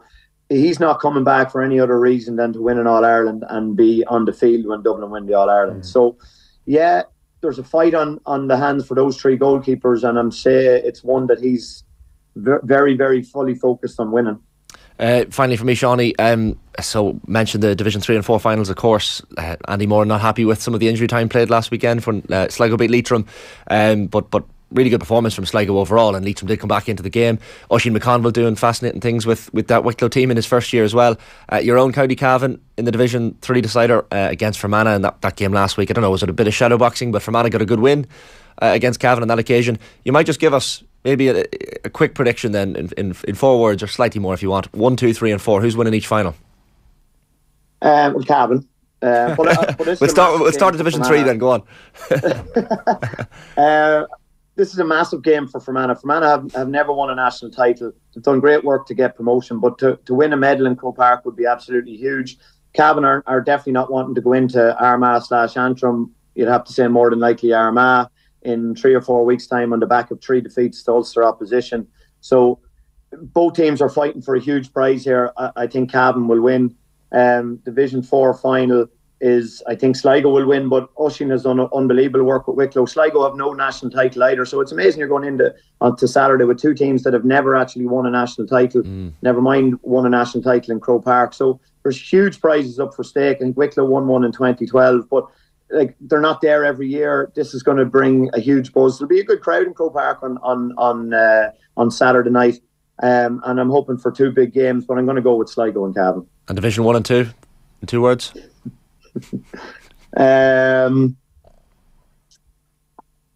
Derry, just, and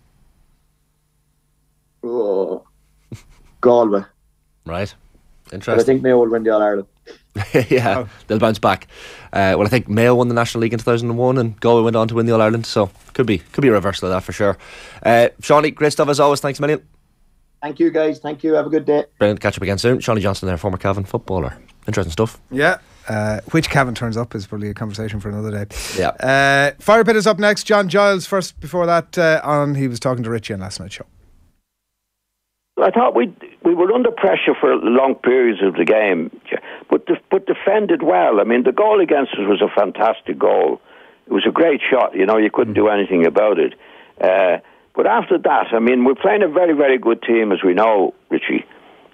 Team that finished runners-up in the World Cup. And, like, I think in previous matches we would have maybe collapsed a bit, maybe lose 2 or 3, 4-0. But that wasn't the case here. We came back into it. We defended when we had to, and then got the goal near the end, which was a you know, the goalkeeper, it was unbelievable. The shots he saved. Sorry, we didn't score. We didn't. We almost scored near the end, where the goalkeeper, you can pronounce his name, Mike Mannion, John. Mannion. Yeah. You know, what a save. I mean, we had two chances. We had a great header from Alan Brown, and then an even better header from Nathan Collins. And how we saved a Nathan Collins shot, I don't know. So, I mean, again, I know it's all ifs and buts, but if we scored at that particular time, then it's a really good result. But I thought the performance was good, and if we keep playing the way we did in a solid manner when we had to defend, we defended. When we had a chance to attack, we attacked. Against, again, a very, very, very good team. What is it called? Firepit? Firepit Fridays? So we just put a bit more thought into dominating miserable comments box this morning. You gotta call it like it is. It's Friday, like, come on. The Friday Firepit. This really needed more breaking news. Breaking news just in. John Fallon, reporting football writer John Fallon. Katie McCabe's injury-enforced absence against USA in Austin, Texas, April 8 ends a sequence of 63 consecutive Ireland periods stretching back 7 years. But the big news, swelling and bruising of the foot, no fracture. Back in a few weeks. And the country can exhale and breathe a sigh of relief. Kathleen, Cameron, welcome. Ooh. I kind of wanted to start applauding whenever you said that and just sit in the corner and be, yes, she's coming back. So it was a bit of an Evan Ferguson precaution, boot on, but everything's grand. You should have made noise, because Fox were kind of going, they were gasping when the indictment of Trump news came through last night. You could hear them going, oh, well, if you were a bit closer, I would have touched your knee. Oh, yes. In a Thierry Adrian Henry. Yeah, exactly. That'd have been fantastic. But anyway, that's amazing. No, it's great news. I saw the lads having a chat last night on PM about whether McCabe, if she was missing for the World Cup, would it be similar to Roy Keane missing in Saipan? Thought it was an interesting discussion that they were having. Bad news for Arsenal is the only thing. They play City at the weekend. Yeah, they are really going to miss her. Whatever. Yeah. If she doesn't, apart from, there's 3 people in the studio, couldn't care less who doesn't play for Arsenal for the rest of the season. I'm not going to lie to you. Absolutely. Well, it's a bit like the Johnny Sexton thing ahead of the World Cup, you know. Yeah. Is it differently about that one? Better to not have her playing for the rest of the season and coming in fresh and ready to go for the World Cup, or is it better to have that game time under your belt? I feel like with football it's slightly different, and I feel like you kind of need that sort of match sharpness in a different way than with rugby. When is the Champions League final? Ooh, May. It's like mid-May, so I think, 18th or something. Good chance you'll be back. I mean, well, if they get there. Yeah. I think the semi-finals that is good. Like, we can all rest easy again. Can I just say general one on the Firepit? Mm-hmm. So general comment. I've got a lot of messages this week. Okay, which you might be surprised to hear that. A lot of messages. Some negative, some positive, but it's been a week where I've got a few messages about the Firepit as well, and they're the only ones. I'm only choosing to focus this week, guys, on the positive. Yeah, because at the end of the day, as I said, we're floating on a ball. Positive messages. Well, yeah, of course, we're floating on a ball of rock through space here right now, so there's no point focusing on negative stuff, but certainly from a Firepit perspective, I've got a few people saying good week for the Firepit. Keep the Firepit going. Keep it going. It's it needs a bit of work, maybe some people have said, but it's getting there. All right. Week on week, I think. What's their critique? That feels like a bit of a. I don't know. Maybe. Do you want to go back and find out what they would recommend? I'll double check with them, but I think they're happy with the progression that they've shown so far. There needs a bit of work comments coming from Bullum Coohig or other burner accounts. Possibly. Okay. But sometimes a bit of work can be byword for scrap that and do something else. No, people said keep it going, keep it lit. Okay. Yeah, so keep trying. Righto, well, let's crack on. On that note, let's. All yours. I was thinking about this week. Going through the mind of Cameron Hill can be a dangerous prospect at times, but we're only into it and you've already spoken about yourself in the third person. We need to call this out. Why? What's wrong with this? That's something that we should call out generally. Yeah. People talking about themselves in the third person. Going into my mind. Yeah, exactly. It's more lyrical. It's a very Cameron thing to do. You do think about, or you do talk about yourself in the third person quite a bit. Yeah, I think it's okay as good colleagues for us to say. stop that now? No, just to say that's happening, and you can decide after that what you would like to do with that information. Worst intervention ever. Look, we've noticed you're indulging, and you do what you want with that information. Exactly.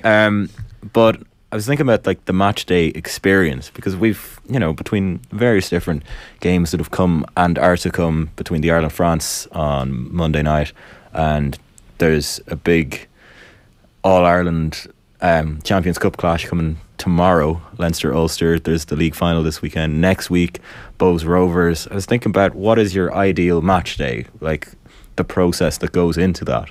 So, how do you form the day? When does the day begin for you? Are you going for pints before the game, after the game? Do you get them during?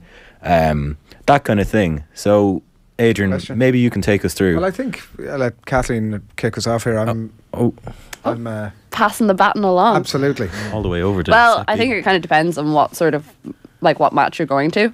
So if it's a All-Ireland final, or I don't know, Champions League final or something that your team is in and you're really anxious and nervous for it, I think that's very different to I don't know, going along with a couple of your mates to a game that maybe doesn't matter all that much, or a team you don't support. I can't say I actually have any sort of regular schedule. It kind of depends match to match what I do. Depends on the timing of the match. Yeah. If it's early in the day, you're probably not going for a couple of pints beforehand. What's your ideal kickoff time or throw-in time if you're going to get as much into the day as possible? I think afternoon. I think a 3 or 4 o'clock kickoff. I like a 5:30. A 5:30 is I'd love a really random like a 4:37 p.m. kickoff or something. No, just give me or switch it up. Why do we stick to these? A URC 7:25 kind of really weird bus timetable. 35, isn't it? Yeah. Kickoff. TV times. 5 minutes of build up. Straight in, and it's all in Irish anyway, so you can't understand it. I think it does depend. If I'm going to a Monaghan match in Clonus or at home, I'm generally not having a pint. I'm just going to the match and watching the match. That's the other thing as well. If you have to travel. Yeah, if you're going to a big Monaghan match in Croke Park, I'm having a few pints. So it depends entirely on the context. I think Cameron is saying that let's take the Croke Park experience then. That's definitely a pint. That's definitely a couple of pints beforehand. If you're going to a match in England, it's a weekend. It's a social event. There are other things to do. What's your ideal? Ask 4 Irish people what's their ideal match day experience, and all you will get is chat about pints. No, half and half scarves as well. That's one thing I wanted to ask. If you're getting a memento from the day, are you taking a scarf or a match day program, or are you taking how some places have branded cups for the pints? Is that your memento for the day? What would be the ideal one? It's the memories, obviously. Oh yeah, just take photographs. Famously, anyway. We can't take photographs of matches. Right, no, not during the match. We photograph police over here. Of course, before and after the match. Tell you exactly how you should behave in a match. I have probably hundreds. It's heading for the thousands of programs at home. From Dad kept programs from the 70s, 80s, 90s, right through. What's the plan for them? I don't know. Pass them on to my kids, who will no doubt, as soon as I shuffle off this mortal coil, put them into a big pile and burn them, or sell them on eBay for €2 each. I don't know. Say something controversial. Were you? I'm over programs. Oh no, Cameron, you can't say that. There was a time and a place where I was like, I have to get a program, and now. Do you mean? But you would still buy a program when you get there, or no? No. Oh wow, wouldn't anymore. It's controversial. If my program, if they get water damaged, or as in the case with the Latvia game last week, mine got beer damaged, it actually rips apart my soul a little bit. I'm like, it actually hurts me. Sniffing around to try and find another one. You're trying to, but sometimes they're not there. It's not easy. The half and half scarf thing, we brought it up this morning before the show. I was at a Manchester United match before at Old Trafford. I think it was a Sevilla game in the Champions League years ago, when United got knocked out. In the Bishop Blaze pub right beside Old Trafford before the match, I'm wearing this scarf. Is half Republic of Ireland and half it's Irish Reds basically. There's a United element to the scarf as well, and I was told in no uncertain terms by a woman who came up to me to get out, take it off or get out, and security came over, and I explained to them, this is an Irish, this isn't Liverpool or Sevilla, this is not there's no other club on the other side of this scarf. So I think that woke me up to the perils of half and half scarves, and how people have some very strong opinions on them. I'm a sucker for a half and half.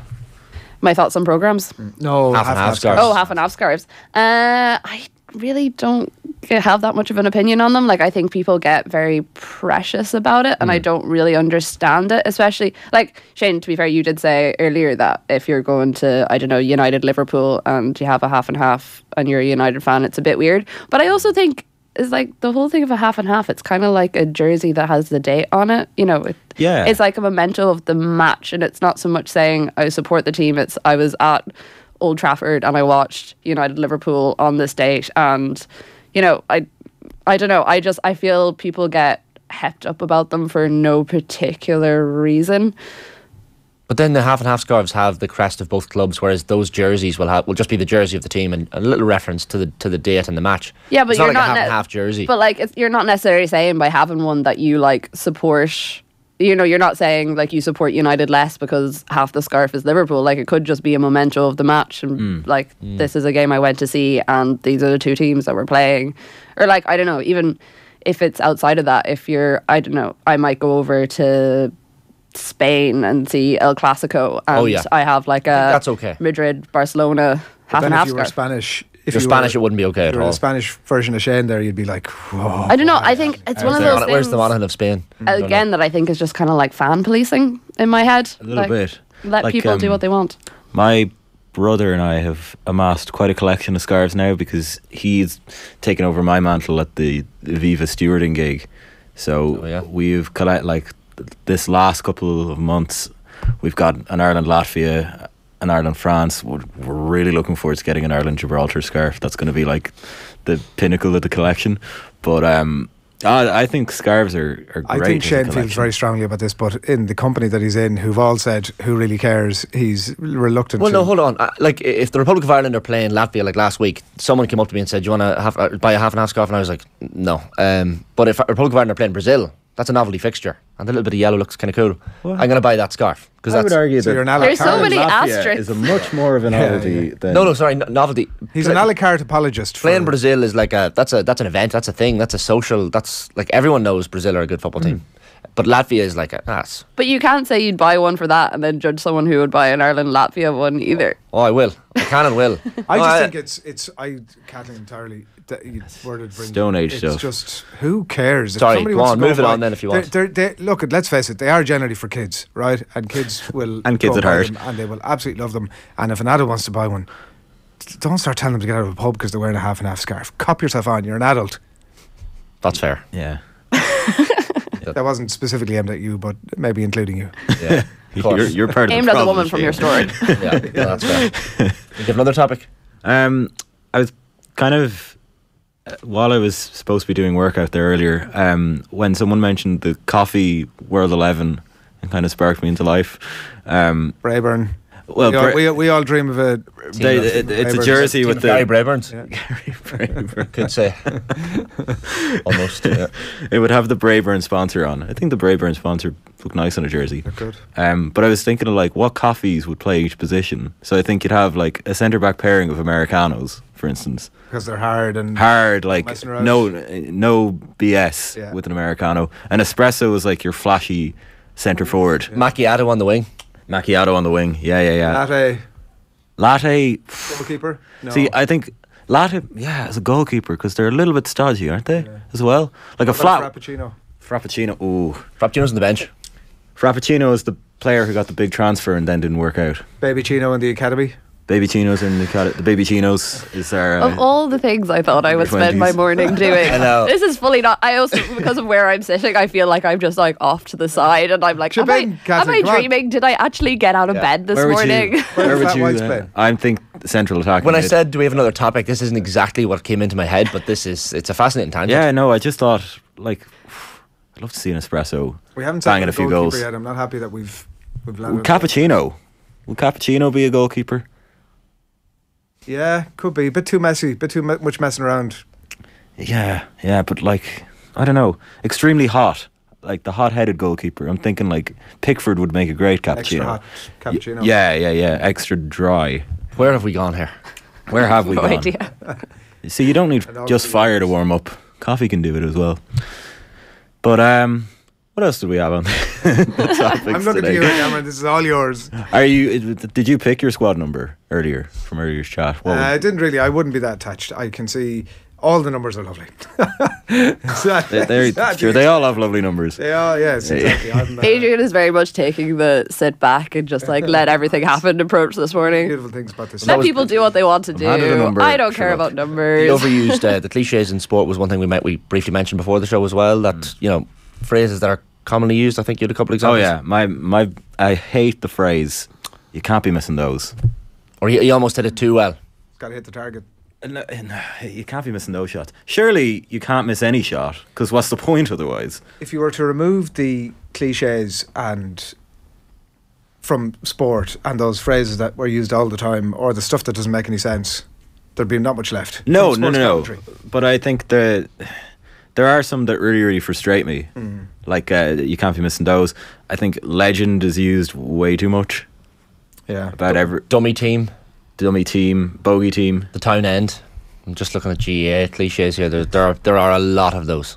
Like, well, the town. You were talking, Kathleen, the other week. You were like, "Oh, come on, the town," and I was like, "Why is Kathleen talking about Athlone?" Every town in Ireland, I think, has they're the town. Dundalk say they're the town. Dundalk Town, Athlone Town, Monaghan Town. Would you say come on the town? Come on the town. We'd say come on the town. Yeah. It's like United. Newcastle. I support United. It's a very flexible. Like you're getting a lot of terms in there. Other cliches that I don't like. That was another episode of the Firepit.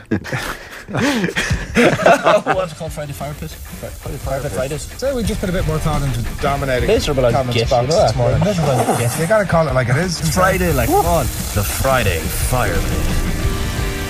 All right, that is there we are.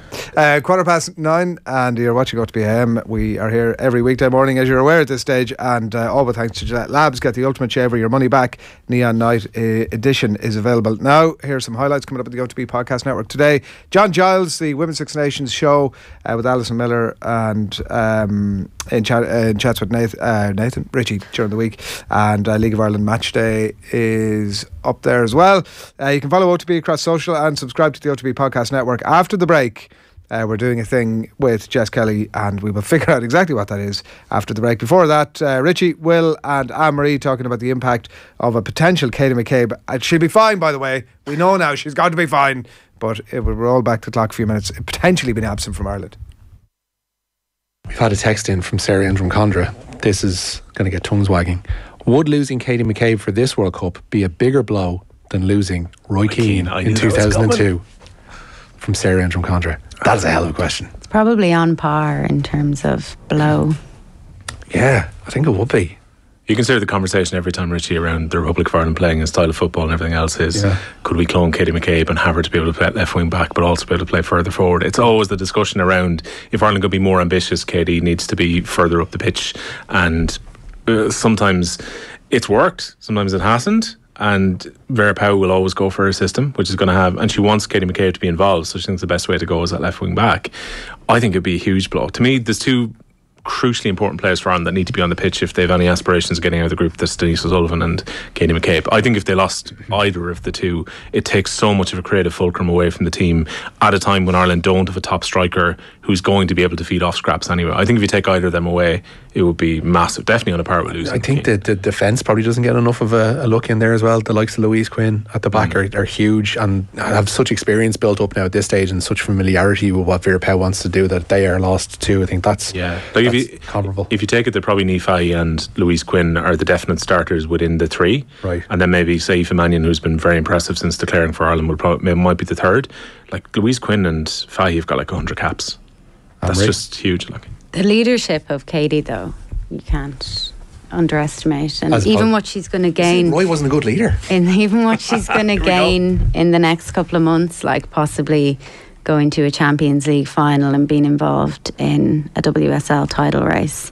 So she's obviously the leader in that dressing room. Even that's turned around a lot though. Like there was genuinely a feeling where I think Arsenal fans didn't want her to go to Chelsea, but there was that feeling that maybe she has become expendable at Arsenal and maybe this transfer might actually happen, particularly when Chelsea are offering a British transfer record fee allegedly at the tail end of the window.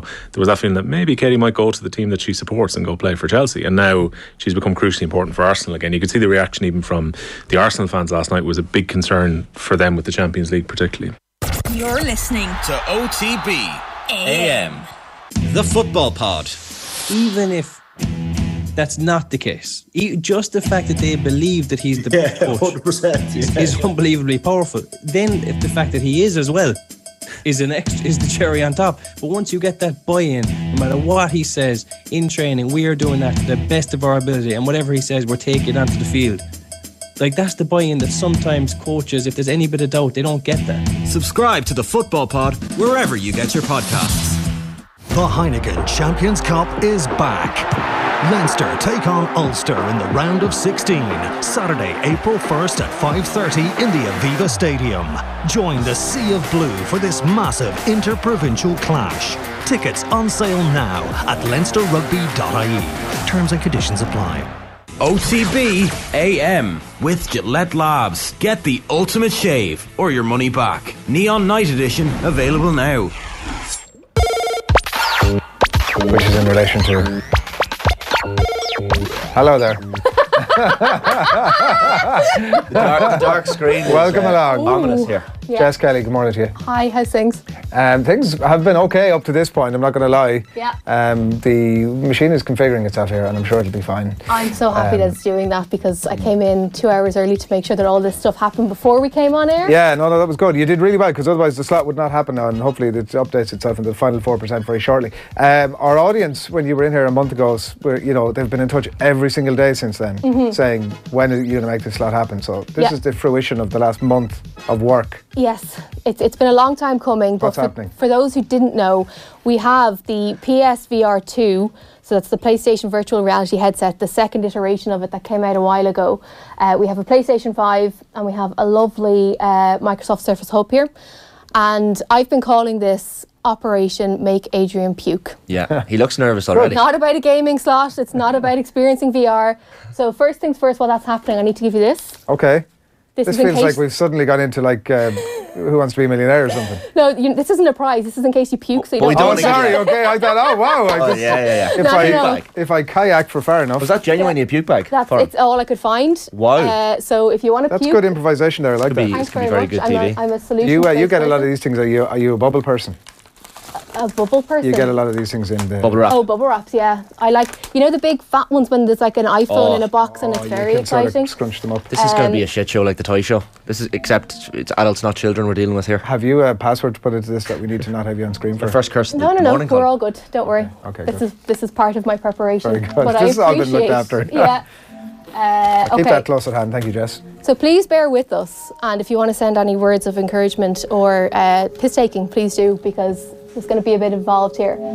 So just a reminder to the audience as well that we ran a league recently, Virgin Media Games Room, and I finished top of that league. So you're holding those wrong, so that doesn't really echo with that sentiment. That's right. For people listening, not watching, so Adrian's got a couple of handheld handsets, and he's about to put on a headset, and we're going to try a bit of virtual reality kayaking. Is that what we're doing, Jess? This is what we're doing. So it's a game called Kayak Mirage VR. This is my favourite game out of all of the ones that I've tested for the PSVR 2. So if I could get you to take out your in-ear and pop this on. This is where it gets interesting. Yeah, no, so I'm going to just make the We're going into flightless mode now. Yeah. I mean, was this under stewardship before? Oh, I can actually see the room. How cool is that? So should I put these things in? Yeah, put them in, and then I'm just going to come closer to you for a second. Make sure you're holding the controller. This is new that you can actually see what's going on in the room. Just hang on 1 second. I'm going to try and explain. I'm going to try and commentate on this as best I can, but Adrian Jess is currently putting the VR headset on Adrian's head. So now he is in a different world. He's in a different universe. He's not able to probably hear. Are you able to hear us, Adrian? No, I can hear you all right. Hear us all right, no problem. Wait, no, hang on. Wait, let's just... Even though it's real, it's like I'm looking at things now through a camera. Yeah, so we can see on the big screen what Adrian can see in his little universe. Yeah. And that hand through there. This one. So is Adrian in the metaverse now, or what universe is he in? No, so this is the PlayStation world. This is essentially augmented reality, because what you can see on the screen and what Adrian can see is he can see kind of his own surroundings, as well as the they're just saying about motion. Safety warnings are coming up on screen here, which is going to fill Adrian full of confidence. Check your play area settings. Yeah. My laptop is getting Should he be standing up or is sitting down all right here? You can do either or. Are we safe, Jess? So will you look all around you? Oh, wow. And look up and down. And for those, again, who aren't watching, you're listening, It's kind of like in Batman when Bruce Wayne looks around, he's got the Batman suit on, and you've got that sonar vision. It's a series of blue triangles that morph into boxes to the ceiling as well, that are 3D, that capture every single element of what's around. Should I do 360 or? Yeah, if you can do 360, because it needs to make sure that you are in a safe space. Okay, room scanning, good to go. Complete. And we are good now to go. Now I'm seeing a series of. Have you ever kayaked in real life, Adrian? That's I have, yeah, I did. I've done a kayaking course actually, Shane. Lots of experience, okay. Yeah, should we be pouring water on Adrian to make it feel real? Is my question. Oh, okay, so here we are. We have landed. Okay, so can you press X on your controller? I'm in a kayak. Let me just see. What we see on screen is see. It seems to be a large swimming pool. We've got Adrian's in a kayak. There's a beach ball. There's also a little floating flamingo, I want to say. It's like the swimming pool at Trinity College. Except for about 10 times bigger. It's a pretty nice room actually that Adrian is currently in. What's X, Jess? Is that this one? No. So it's this one here. So hang on, watch. There's a bit of light shopping centre music in the background here as well. There we go. Which is fascinating. We've got a clock on the wall, I think, to inform Adrian. Nothing's happening at that when he has to go home. If you look all around you. That is very cool. The kayak. Hello. Yeah, you're in a kayak. Yeah. There's the changing area. Very good. Currently looking around his room. No diving. Fair enough. So the X, I still haven't. Can you look down at your hands? Well, no, I can't see them. I can. Sorry, I can't. No, your virtual hands. Okay, hang on. I'm going to take out my phone and film this as well because this is too good not to film. Hang on there now. Hang on. There's a nice little sort of riff music there in the background. Yeah. So hang on now. Are you good in the water, Adrian? I'd be okay. I have done triathlons. Swim for a mile. We did experience. So what we're going to do now is, Adrian, if you can look on the screen where it says the Antarctica. So we've got Papagayo in Costa Rica, Bionia in Norway. Oh, sorry, in the middle there. I can. Yeah. Sierra Cove in Antarctica. That's where we're going. Yeah, we're going to go to the Antarctica. Oh, this is going to be very scenic. Okay, and we're going to do a free roam, and we'll do it at sunset. Oh, why not? Oh, icebergs and all. Now, so again, I have to stand my. So now I'm just seeing two red. Oh, now we have. Oh, hey. Oh, we're in a lovely part of Antarctica here. Sierra Cove looks like a gorgeous place. Paddle. Now, so what you do is move your handies as if you are. Oh, cool. Oh, wow. Oh, this is how cool is this? The evening sun glistening off the icebergs. That is absolutely beautiful. So look all around you, look up, look down. I will be here for the day. You can sort of go about your business as. What I want you to do though is, can you crash into one of the icebergs? Because I want. Well, I was trying to avoid them, Jess, but thanks for. Look, this is a demonstration. Oh, good man, Adrian. Get a bit of right hand motion. There's a little bit of, you feel a little bit. You can feel the haptic. So the brilliant thing about this controller, the two controllers, is that when you bash into something, you get that sensation. Or if something zooms past your head or something like that, you can feel the sensations. And because you've got the in-ear headphones, you really are immersed into a different world. Do you know what you can feel? Oh, there's penguins. Do you know what you can feel, right? Now, this is slightly bizarre, but it is obviously an immersive experience. Yeah. You can sort of feel. You almost feel as if your body feels as if you're knocking into these things. It's weird, isn't it? It completely transforms you. And, you know, there are some games that are better than others when it comes to the smooth sensation. There's Gran Turismo 7, which I've been playing a little bit, which is a racing game. Oh, very cool. But it makes me feel very, very ill. And I think it's because things zoom by in your peripheral vision. Of course. I've hit the iceberg with the paddle. Yeah. Very good. But what you can do as well is, say if you got stranded a little bit, you can use the paddle to push you away from the side. So say, for example, if you're in the pool and stuff. This is like kayaking out of Milford Sound. This is fantastic. I'm guessing you can't climb up on one of the icebergs, Jess. Well, we can give it a go. Yeah. What am I looking to do, Shane? Can you get up on one of them icebergs? There's a bird. I don't know if that's possible, or if maybe I've got an itchy eye. I don't know how that falls into the whole situation here. I'd say that's not I'm going out through this thing here. Can you see that? Yeah, we can see everything that you can see. I presume this is the thing that everybody does. They're like, an opening. In through the loop, yeah. Yeah. So the thing about this game is you can do this to relax and to unwind. This is one of the more experiential type games. I'm having that. I thought you were going to miss the goal there. You're a Westmeath man, so you might have missed it. Oh, Orca whale. Hello. Is that a killer whale? How cool was that? Is he in danger? Was that the safety message? Is that why there was a safety message? This is, and penguins too, Adrian. I know you like them. There's a deserted boat over there. I like the penguins. How many people? Do you think 10 out of 10 people who come out there and see the deserted boat? Get over to that whale, Adrian. I actually have to. Will the whale come back? This is mad. This is so cool. It's the most fun I've had. It's actually quite all week. Tiring in the arms, Jess. It is, yeah, and that's the thing that people don't fully understand is that although it's a virtual experience, there's an element of physicality to it. You are engaging, as we spoke about the last time I was here. You know, you guys were asking if there are any more sport games, and that there are more coming down the track. But you just need to be aware of your surroundings. Now, as you can see, as Adrian is looking around this room, the OTB studio, you can see on the screen here what he's actually seeing in the virtual world.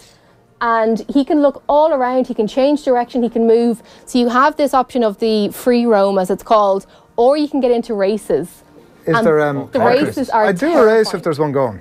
Will we do a race? Yeah, I'd take on a race. Might as well. That sky, by the way, looks very real. It's incredible. To be honest, like, it all looks... The water is a slight bit sort of samey over there. Well, if you lean over your chair and look down, so lean over and look down in the water. Jeez, So there are other experiences. So we chose this one just because it's the one that I've used the most. But there are other experiences where the water is so incredibly clear.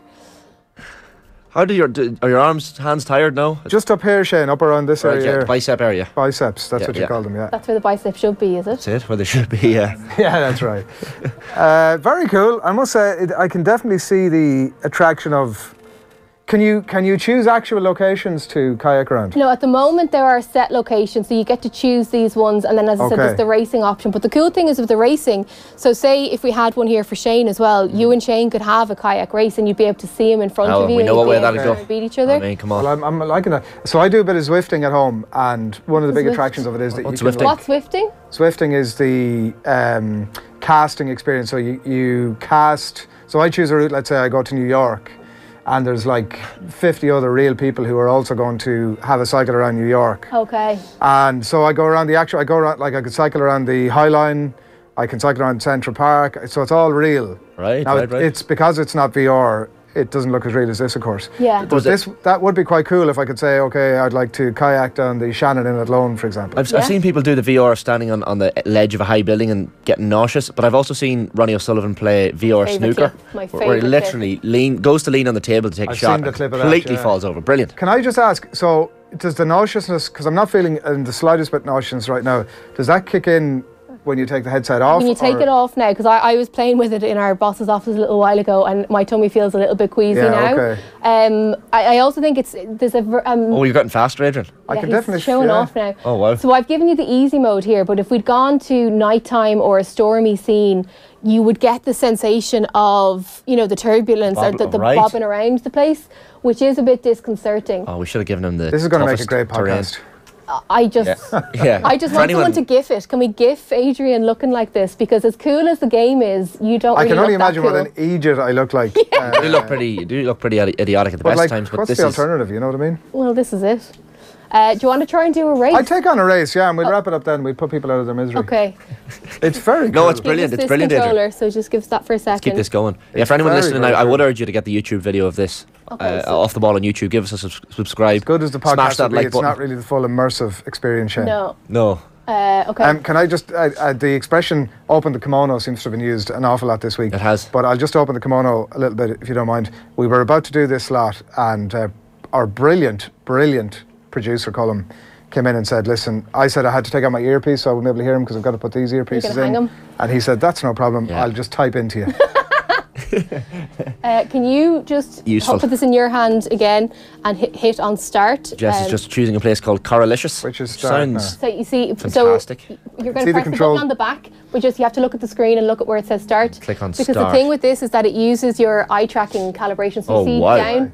Does he just blink? Does he blink then to press enter, or what happens? In some cases you can do that, and then in other cases you're using the physical controllers. But it's all about your eyes. So part of the setup that I was doing before we came on air, because it had never been 3, 2, 1. in the News Talk office before, Yeah. is ensuring that cool. the eye tracking was enabled and stuff like that. Come on, Adrian, you buy ya. You're going. Let's go through the thing. I got the wrong way. Get over here. 2-second penalty for hitting the pole there. Is that what happened? Yeah. Damn it. So don't hit the poles if you can. You're heading through chicane number 2 here. And we're going to hit a pole. Oh, you avoided the poles. Well done, Adrian. Where am I going? 22 seconds gone here. We've got to look for number 3. Where's the next one? Where's gate number 3? I got to crash into the beach. You're heading for the beach, lad. Whoa! That's not Ouch! He's hit the table. Oh, come on. I've run aground. Things are going pretty quickly here. Where is it? Folks, I don't know what's going on here. Give me any guidance here. Adrian's lost the plot. He looks like he's a boxer now. He's literally smacking the table. I'm like trying to... There we go. That's 44 seconds gone. Where is the next? Trying to turn just around go straight here. ahead. Is it over there? Yeah. This desk is really not helping me. No, I'd just go straight ahead. That's good advice. The backpedaling, I must say, is not a... I just think it's your technique, though, pal. No, is that me over? Oh, that's me over there. Oh, yeah. Is it? Yeah. Yeah. Right, let's get gate number 3. We're back on track. We don't know how many. Wow, look at that down there. Look at the coral reef. That's the water I was talking about. That's very clear. Very cool. A terrible athlete here in the middle of a race talking about the Looking reef. at the coral reef, I know. Which is not advisable if you're a sports person to be admiring the scenery around you. Looking for gate number 3. Oh, look, here. look, you missed. There's 54 metres, 47 metres ahead. Go. You're closing down. You've got 40 That's metres. that white thing down there. I think everyone else has finished the race at this point. Yeah. Adrian, you're going to fall out of the kayak there, but let's not do that. I see the arrows now. That's a bit. Oh, there's a fish. Yeah, there's a fish. Looks like a rainbow fish. Hello. There's a penguin. Number 3 coming up here. You got to make sure you don't hit the pole. We don't want a 2-second penalty here, Adrian. Good man. Well done. Don't hit the rocks. Get on the rocks.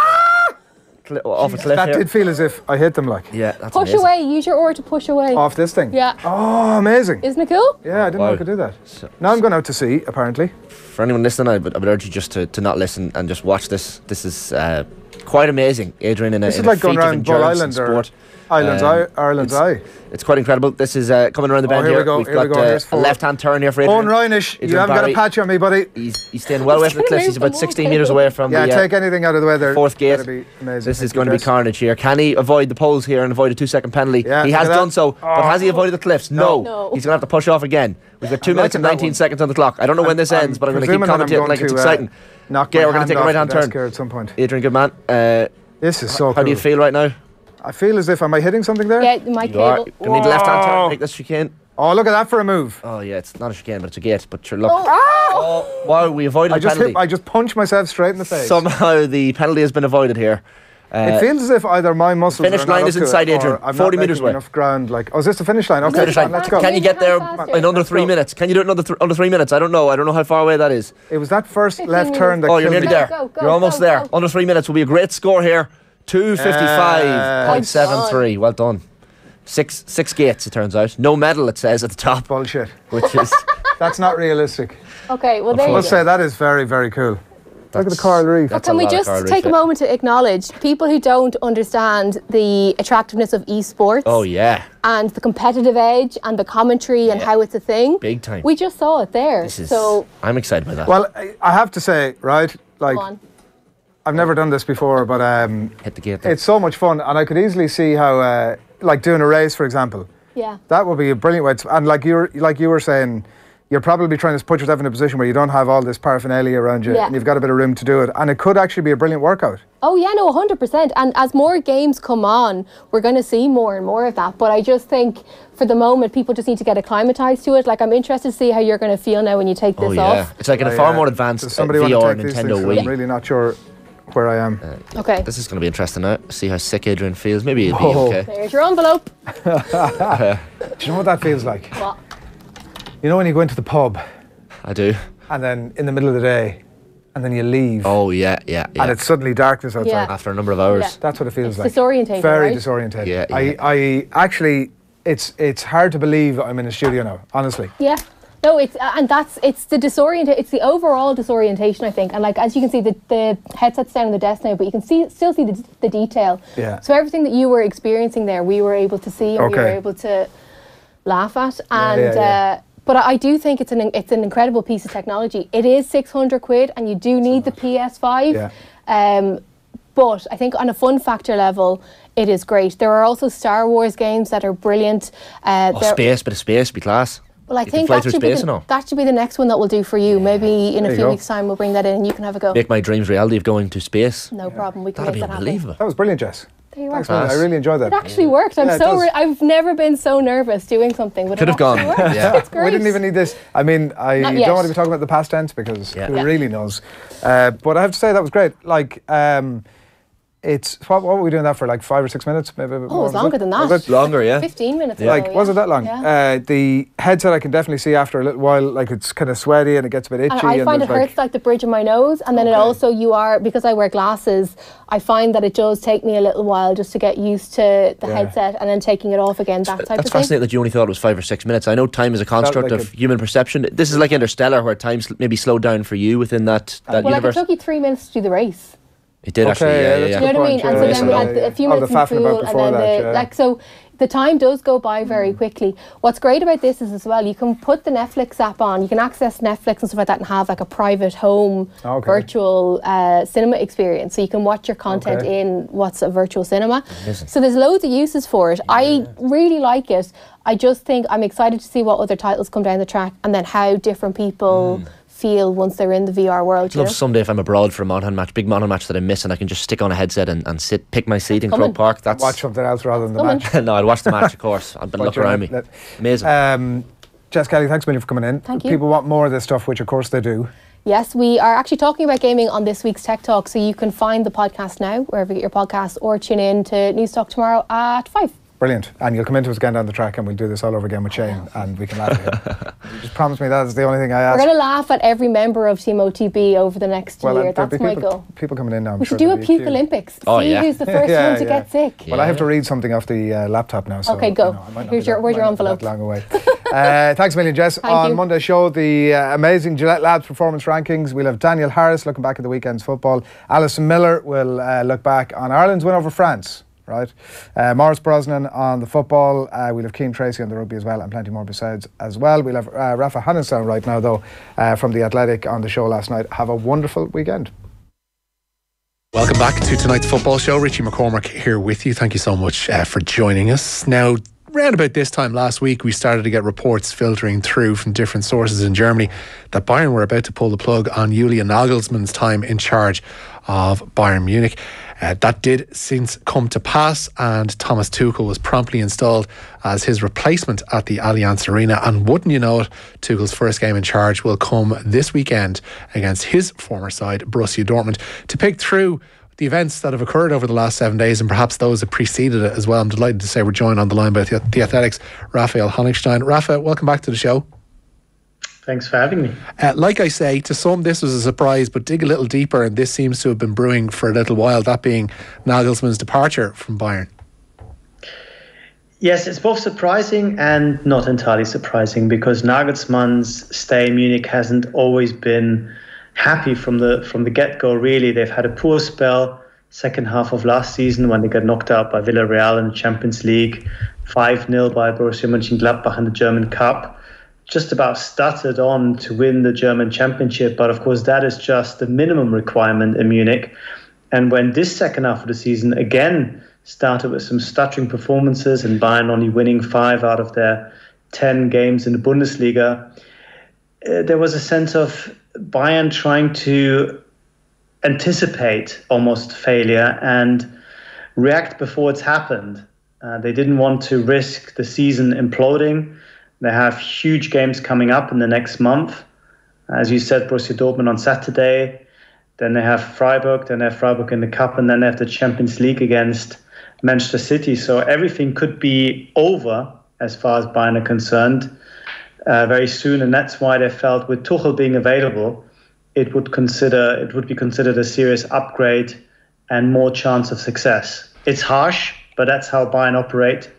They will not even contemplate the possibility of failure, let alone failure itself. Yeah, and there are many who would point out that perhaps finishing second is not necessarily failure, but those are the yardsticks by which Bayern have always measured themselves. And like the whole FC Hollywood tag usually comes to bear when the board there are at their most vocal, and it seems that they got most vocal and most antsy in the last few weeks. Was the Leverkusen results the final straw? Was that string of draws that they had in January the kind of thing that set them on edge? What was it? Because I've heard everything from player relationships to unwanted ski trips and all this kind of stuff as regards mitigating factors towards is sacking their Nagelsmann. I mean, there was a lot going on with Nagelsmann on and off the pitch, but he was already on very shaky ground before the 2 games against PSG. As it happens, Bayern, of course, won and played pretty convincingly in both of them, certainly the second one. And that prolonged this lack of confidence and these doubts that were sort of always there. Whenever Bayern had a good game, people felt, okay, that's it, things are on course, and then they would have a bad game, a bad result. And the Leverkusen performance was so abject and so poor and so disorganized, and half the team didn't seem to know what system they're playing. It certainly 1 or 2 players took a long time to understand that Nagelsmann had changed the system 10 minutes into the first half, that Bayern no longer had the confidence. You can call it FC Hollywood in terms of their readiness and a lack of scruples and ruthlessness to pull the plug, but in a way it was a very considered and very calculated decision, which had nothing to do with drama or politics or personal problems. In fact, the relationship with Nagelsmann was pretty good all the way until the end. This was a business decision. This was a performance-related decision, and even looking beyond the good results, where they often saw, okay, we won today, but actually, considering the quality that we have, it was another shaky game. We could have drawn, we could have lost. We should have a lot more dominance and consistency with this team, and they believe that Tuchel can deliver that. I think without Tuchel being available now, Nagelsmann probably lives to fight another day, but because Tuchel is there and could do the job immediately, Bayern felt more confident making that radical move. Was the fact that, because we're talking about them on the show tonight as well, was the Spurs situation a factor in all of this? Because if you look at when Bayern decided to act, it's when another big Premier League job suddenly became available, and one that might be attractive to Thomas Tuchel. So did that Conte situation at Spurs factor into the thinking of the Bayern board when they were decided to act? And because they essentially had him in a holding pattern, am I right in saying, and that he'd been living in Bavaria, he's been in and around the area for the last few months, and the perceived wisdom was that he was going to be installed in the summer anyway. Did the Spurs situation have a knock-on effect here? I think it might have been Bayern's preference to install him in the summer, but the escalated both in terms of results and, as you said, Tuchel being heavily linked and certainly having options. And they wanted to avoid the scenario that happened 5 years ago when they really liked Tuchel, talked to him, to follow Jupp Heynckes at the time. But they had some internal disagreements. Some people on the board really wanted Tuchel, others were not so sure. By the time they had all got together and said, yes, Tuchel is our man, Tuchel had signed for PSG. And I think they saw that as a credible threat. And whether that was then actively pushed by people in the negotiation or not is almost irrelevant. Bayern felt that if Nagelsmann is not the long-term answer, and if we continue to have these doubts, and if nothing will change for the better next season, we're in a better position now to get Tuchel, the guy that we have been wanting for a while, and that guy is probably, as far as German-speaking managers go, the number 2 on the market behind Jurgen Klopp, who's not available, then you have to do this now. And that's why I think things kind of escalated very quickly on Thursday night. Do we know when those kind of discussions started happening with Thomas Tuchel to have him, like I say, in that holding pattern in the background? Well, he and the team and the club have said on the record that negotiations started only on Tuesday last week after the Leverkusen game. That might be true as far as the direct conversation between him and the club is concerned, but I'm sure that there would have been some exploratory talks being held to see if Tuchel might be available. And it is my understanding that Bayern weren't necessarily eager to do this at the moment, but because of the Leverkusen result and then the chance that Tuchel might not wait that much longer, things took on a life of its own. So I think the chance of missing out on Tuchel and then staggering on with Nagelsmann, even though they weren't quite sure, that was a scenario they wanted to avoid, even if it comes at the short-term price of being seen as ruthless, as capricious, as FC Hollywood, as doing things that no other team would do. They're prepared to rather have the criticism now than have the season take a turn for the worse, Tuchel moving somewhere else, and then people saying, well, you saw that things weren't going in the right direction with Nagelsmann. Why didn't you react? Now you can't even get Tuchel. If you want to fire Nagelsmann, then you're going to scramble around for third and fourth choice, as you did with Niko Kovac in 2018. So I think they wanted to avoid that. And that kind of experience of 2018 definitely played a big role in their readiness to move now. I don't think anybody at that level of management has a small ego, but I think it tells something of the ego of Thomas Tuchel that he is more than willing to take on this situation where he has to overhaul Borussia Dortmund in the Bundesliga. He's taking over a team that were fantastic in the Champions League this season. They'd won all their games. They won, it was 8 games. I think they only conceded 2 goals in one of those games. So their Champions League record is remarkable heading into this Manchester City tie. when I don't think anybody would, say that losing would be a massive surprise, because this is a 50-50, 60-40 contest, whichever way you want to split it. But it says something of the man that he's willing to put that all on the line in his first few games in charge. I don't think it's a case of ego in this specific case. I think this is just him looking at a team that could be doing a lot better than they have done, with a fantastic squad at their disposal.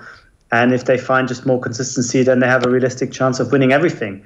Yes, of course, when you're at Bayern, then failure is always an option, but failure means not winning with a team that is designed to win and has all the possibilities of winning, not just domestically, but also in the Champions League. So as far as a ready-made squad is for Tuchel's kind of game plan and his ideas is concerned, I think it doesn't really get much closer to Bayern, especially being in Germany and having a lot of young players still that want to work.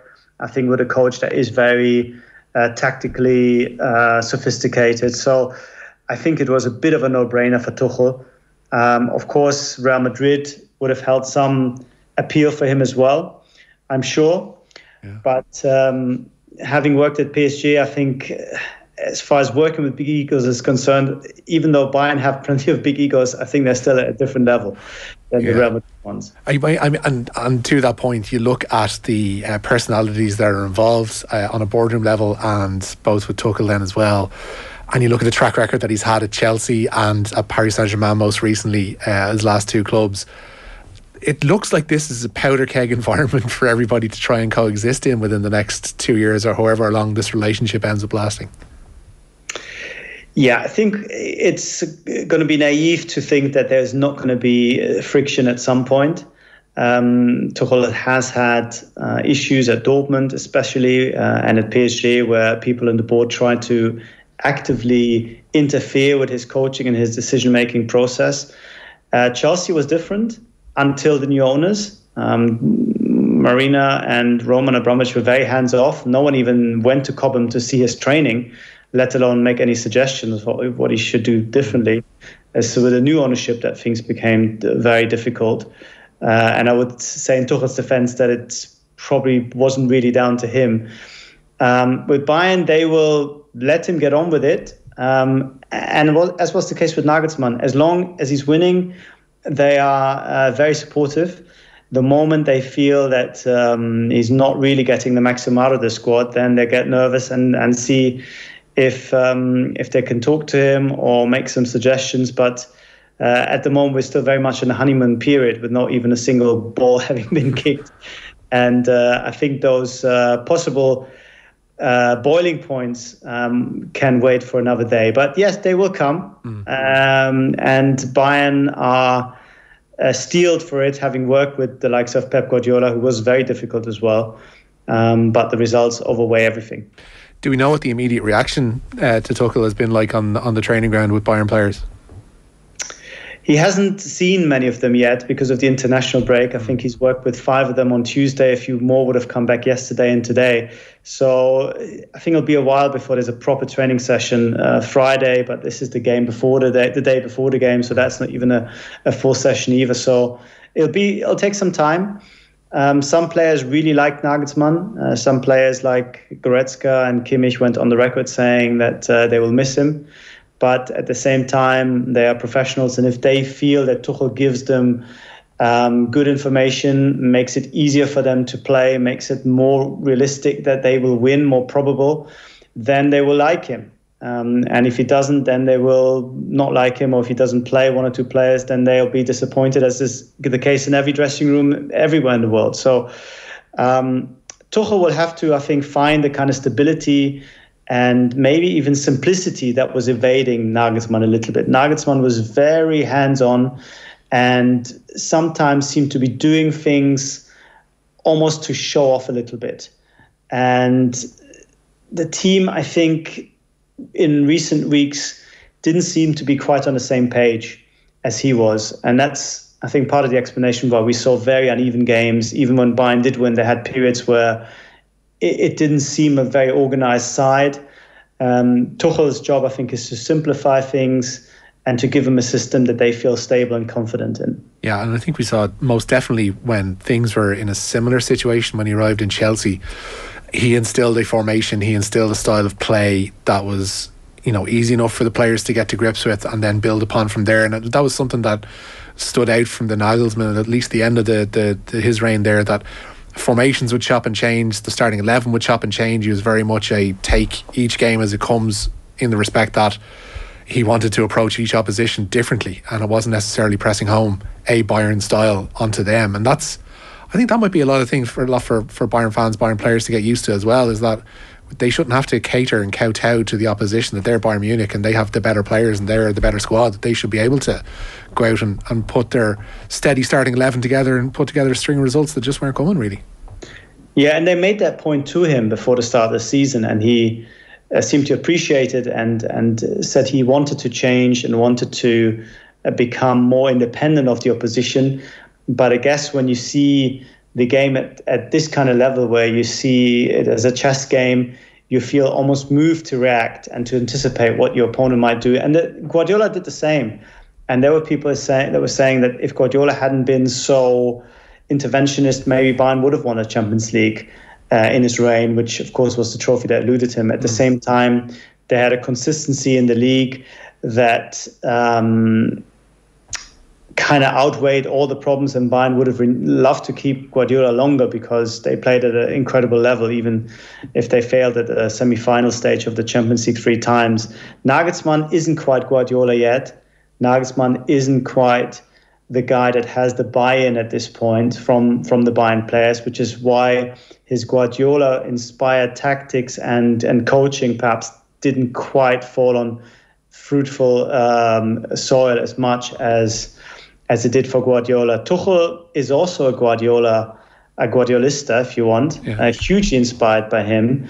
But I think he's got the experience from his time as PSG, where the egos outweighed the system, and now at Chelsea, to, I think, adapt his ideas and find common ground and find a happy medium. He will still have to rotate, because otherwise he won't be able to keep the squad happy.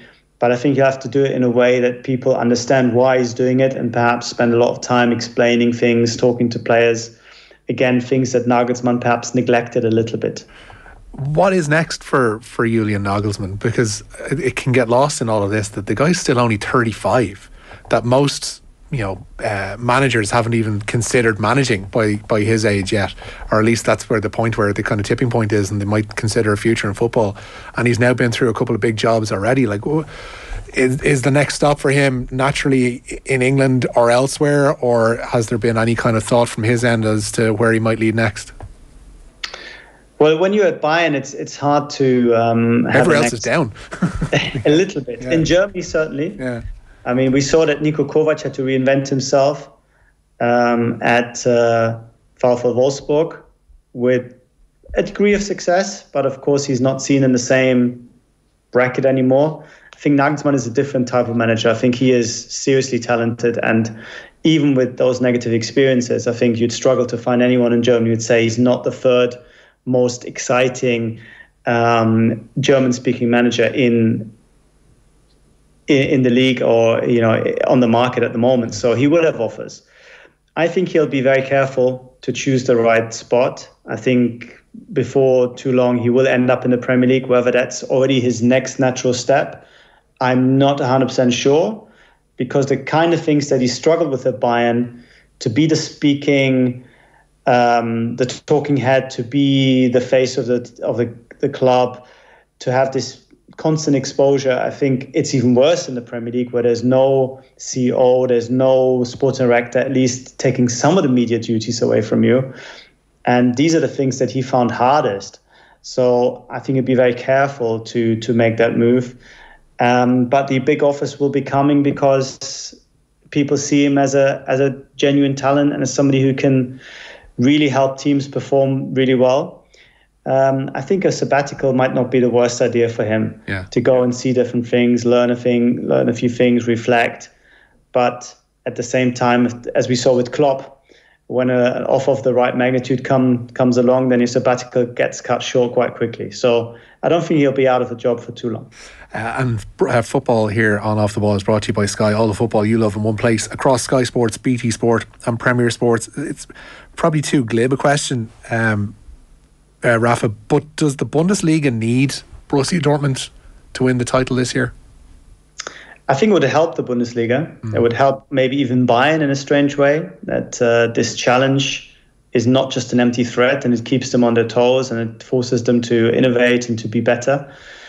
But it's going to be difficult now. I think Bayern have shown weakness this year and last year. Dortmund were not in a position to take advantage last year. This time they might have been, but will that weakness of Bayern persist? I doubt that with Tuchel in charge. And again, I come back to the Kovac situation. When he was in charge, by far the weakest manager that Bayern have had for a couple of decades. He was bad, but Dortmund were nowhere and couldn't take advantage then. And that was, I think, the best chance. And then we wouldn't be having this horrible situation for the Bundesliga where it's 10 years in a row. You'd have 5 and 4 or something like that, which is still quite dominant, but would change the dynamic a little bit. So yes, I think it would be great for the league if Dortmund can pull this off. But because of what Bayern have done recently, I think the chances have diminished. I think even using a term like pull it off probably explains the situation more concisely than any of us could, because it seems like it's an achievement against the odds to go and win a league in the situation that they're in and in the place that they're coming from. And as judged by previous regimes, be it under Klopp or be it under Tuchel, the inability to sustain these little peaks that they've had, I mean, that's always going to be their problem, I guess. It is, because they need to have the perfect season and they need weakness from Bayern in order to succeed, because they don't start from an equal position. They start from a position where Bayern turn over, give or take, 700 million euros, and they're around about the 450, 500 euro mark. So that gap always means Bayern have a deeper squad, have better players, and unless they have a massive screw-up, which might have happened this season, Dortmund don't really have a chance to push them. Where they have fallen short of their own expectations is because they should be the Bayern Munich of the rest of the Bundesliga sides. They should be dominating all the other 17 teams, or 16 if you include them. And that's where they've been a little bit inefficient and ineffective. This year, in the second half of the season, they seem to have got their act together. Whether that's going to be enough to push a Bayern team that will, I think, have learned from their issues and will be in a better position to see this out, I'm doubtful. But it'd be great if it were to happen. Yeah, it's going to be an interesting last couple of months for sure in the Bundesliga, and to see how Bayern track as well in Europe, especially going into that tie with Manchester City in the quarterfinals in the Champions League. Rafa Honingstein, an absolute pleasure as always. Thank you so much for your time. Thanks for having me. Cheers, Rafa. OTB AM with Gillette Labs. Get the ultimate shave or your money back. Neon Night Edition available now. OTB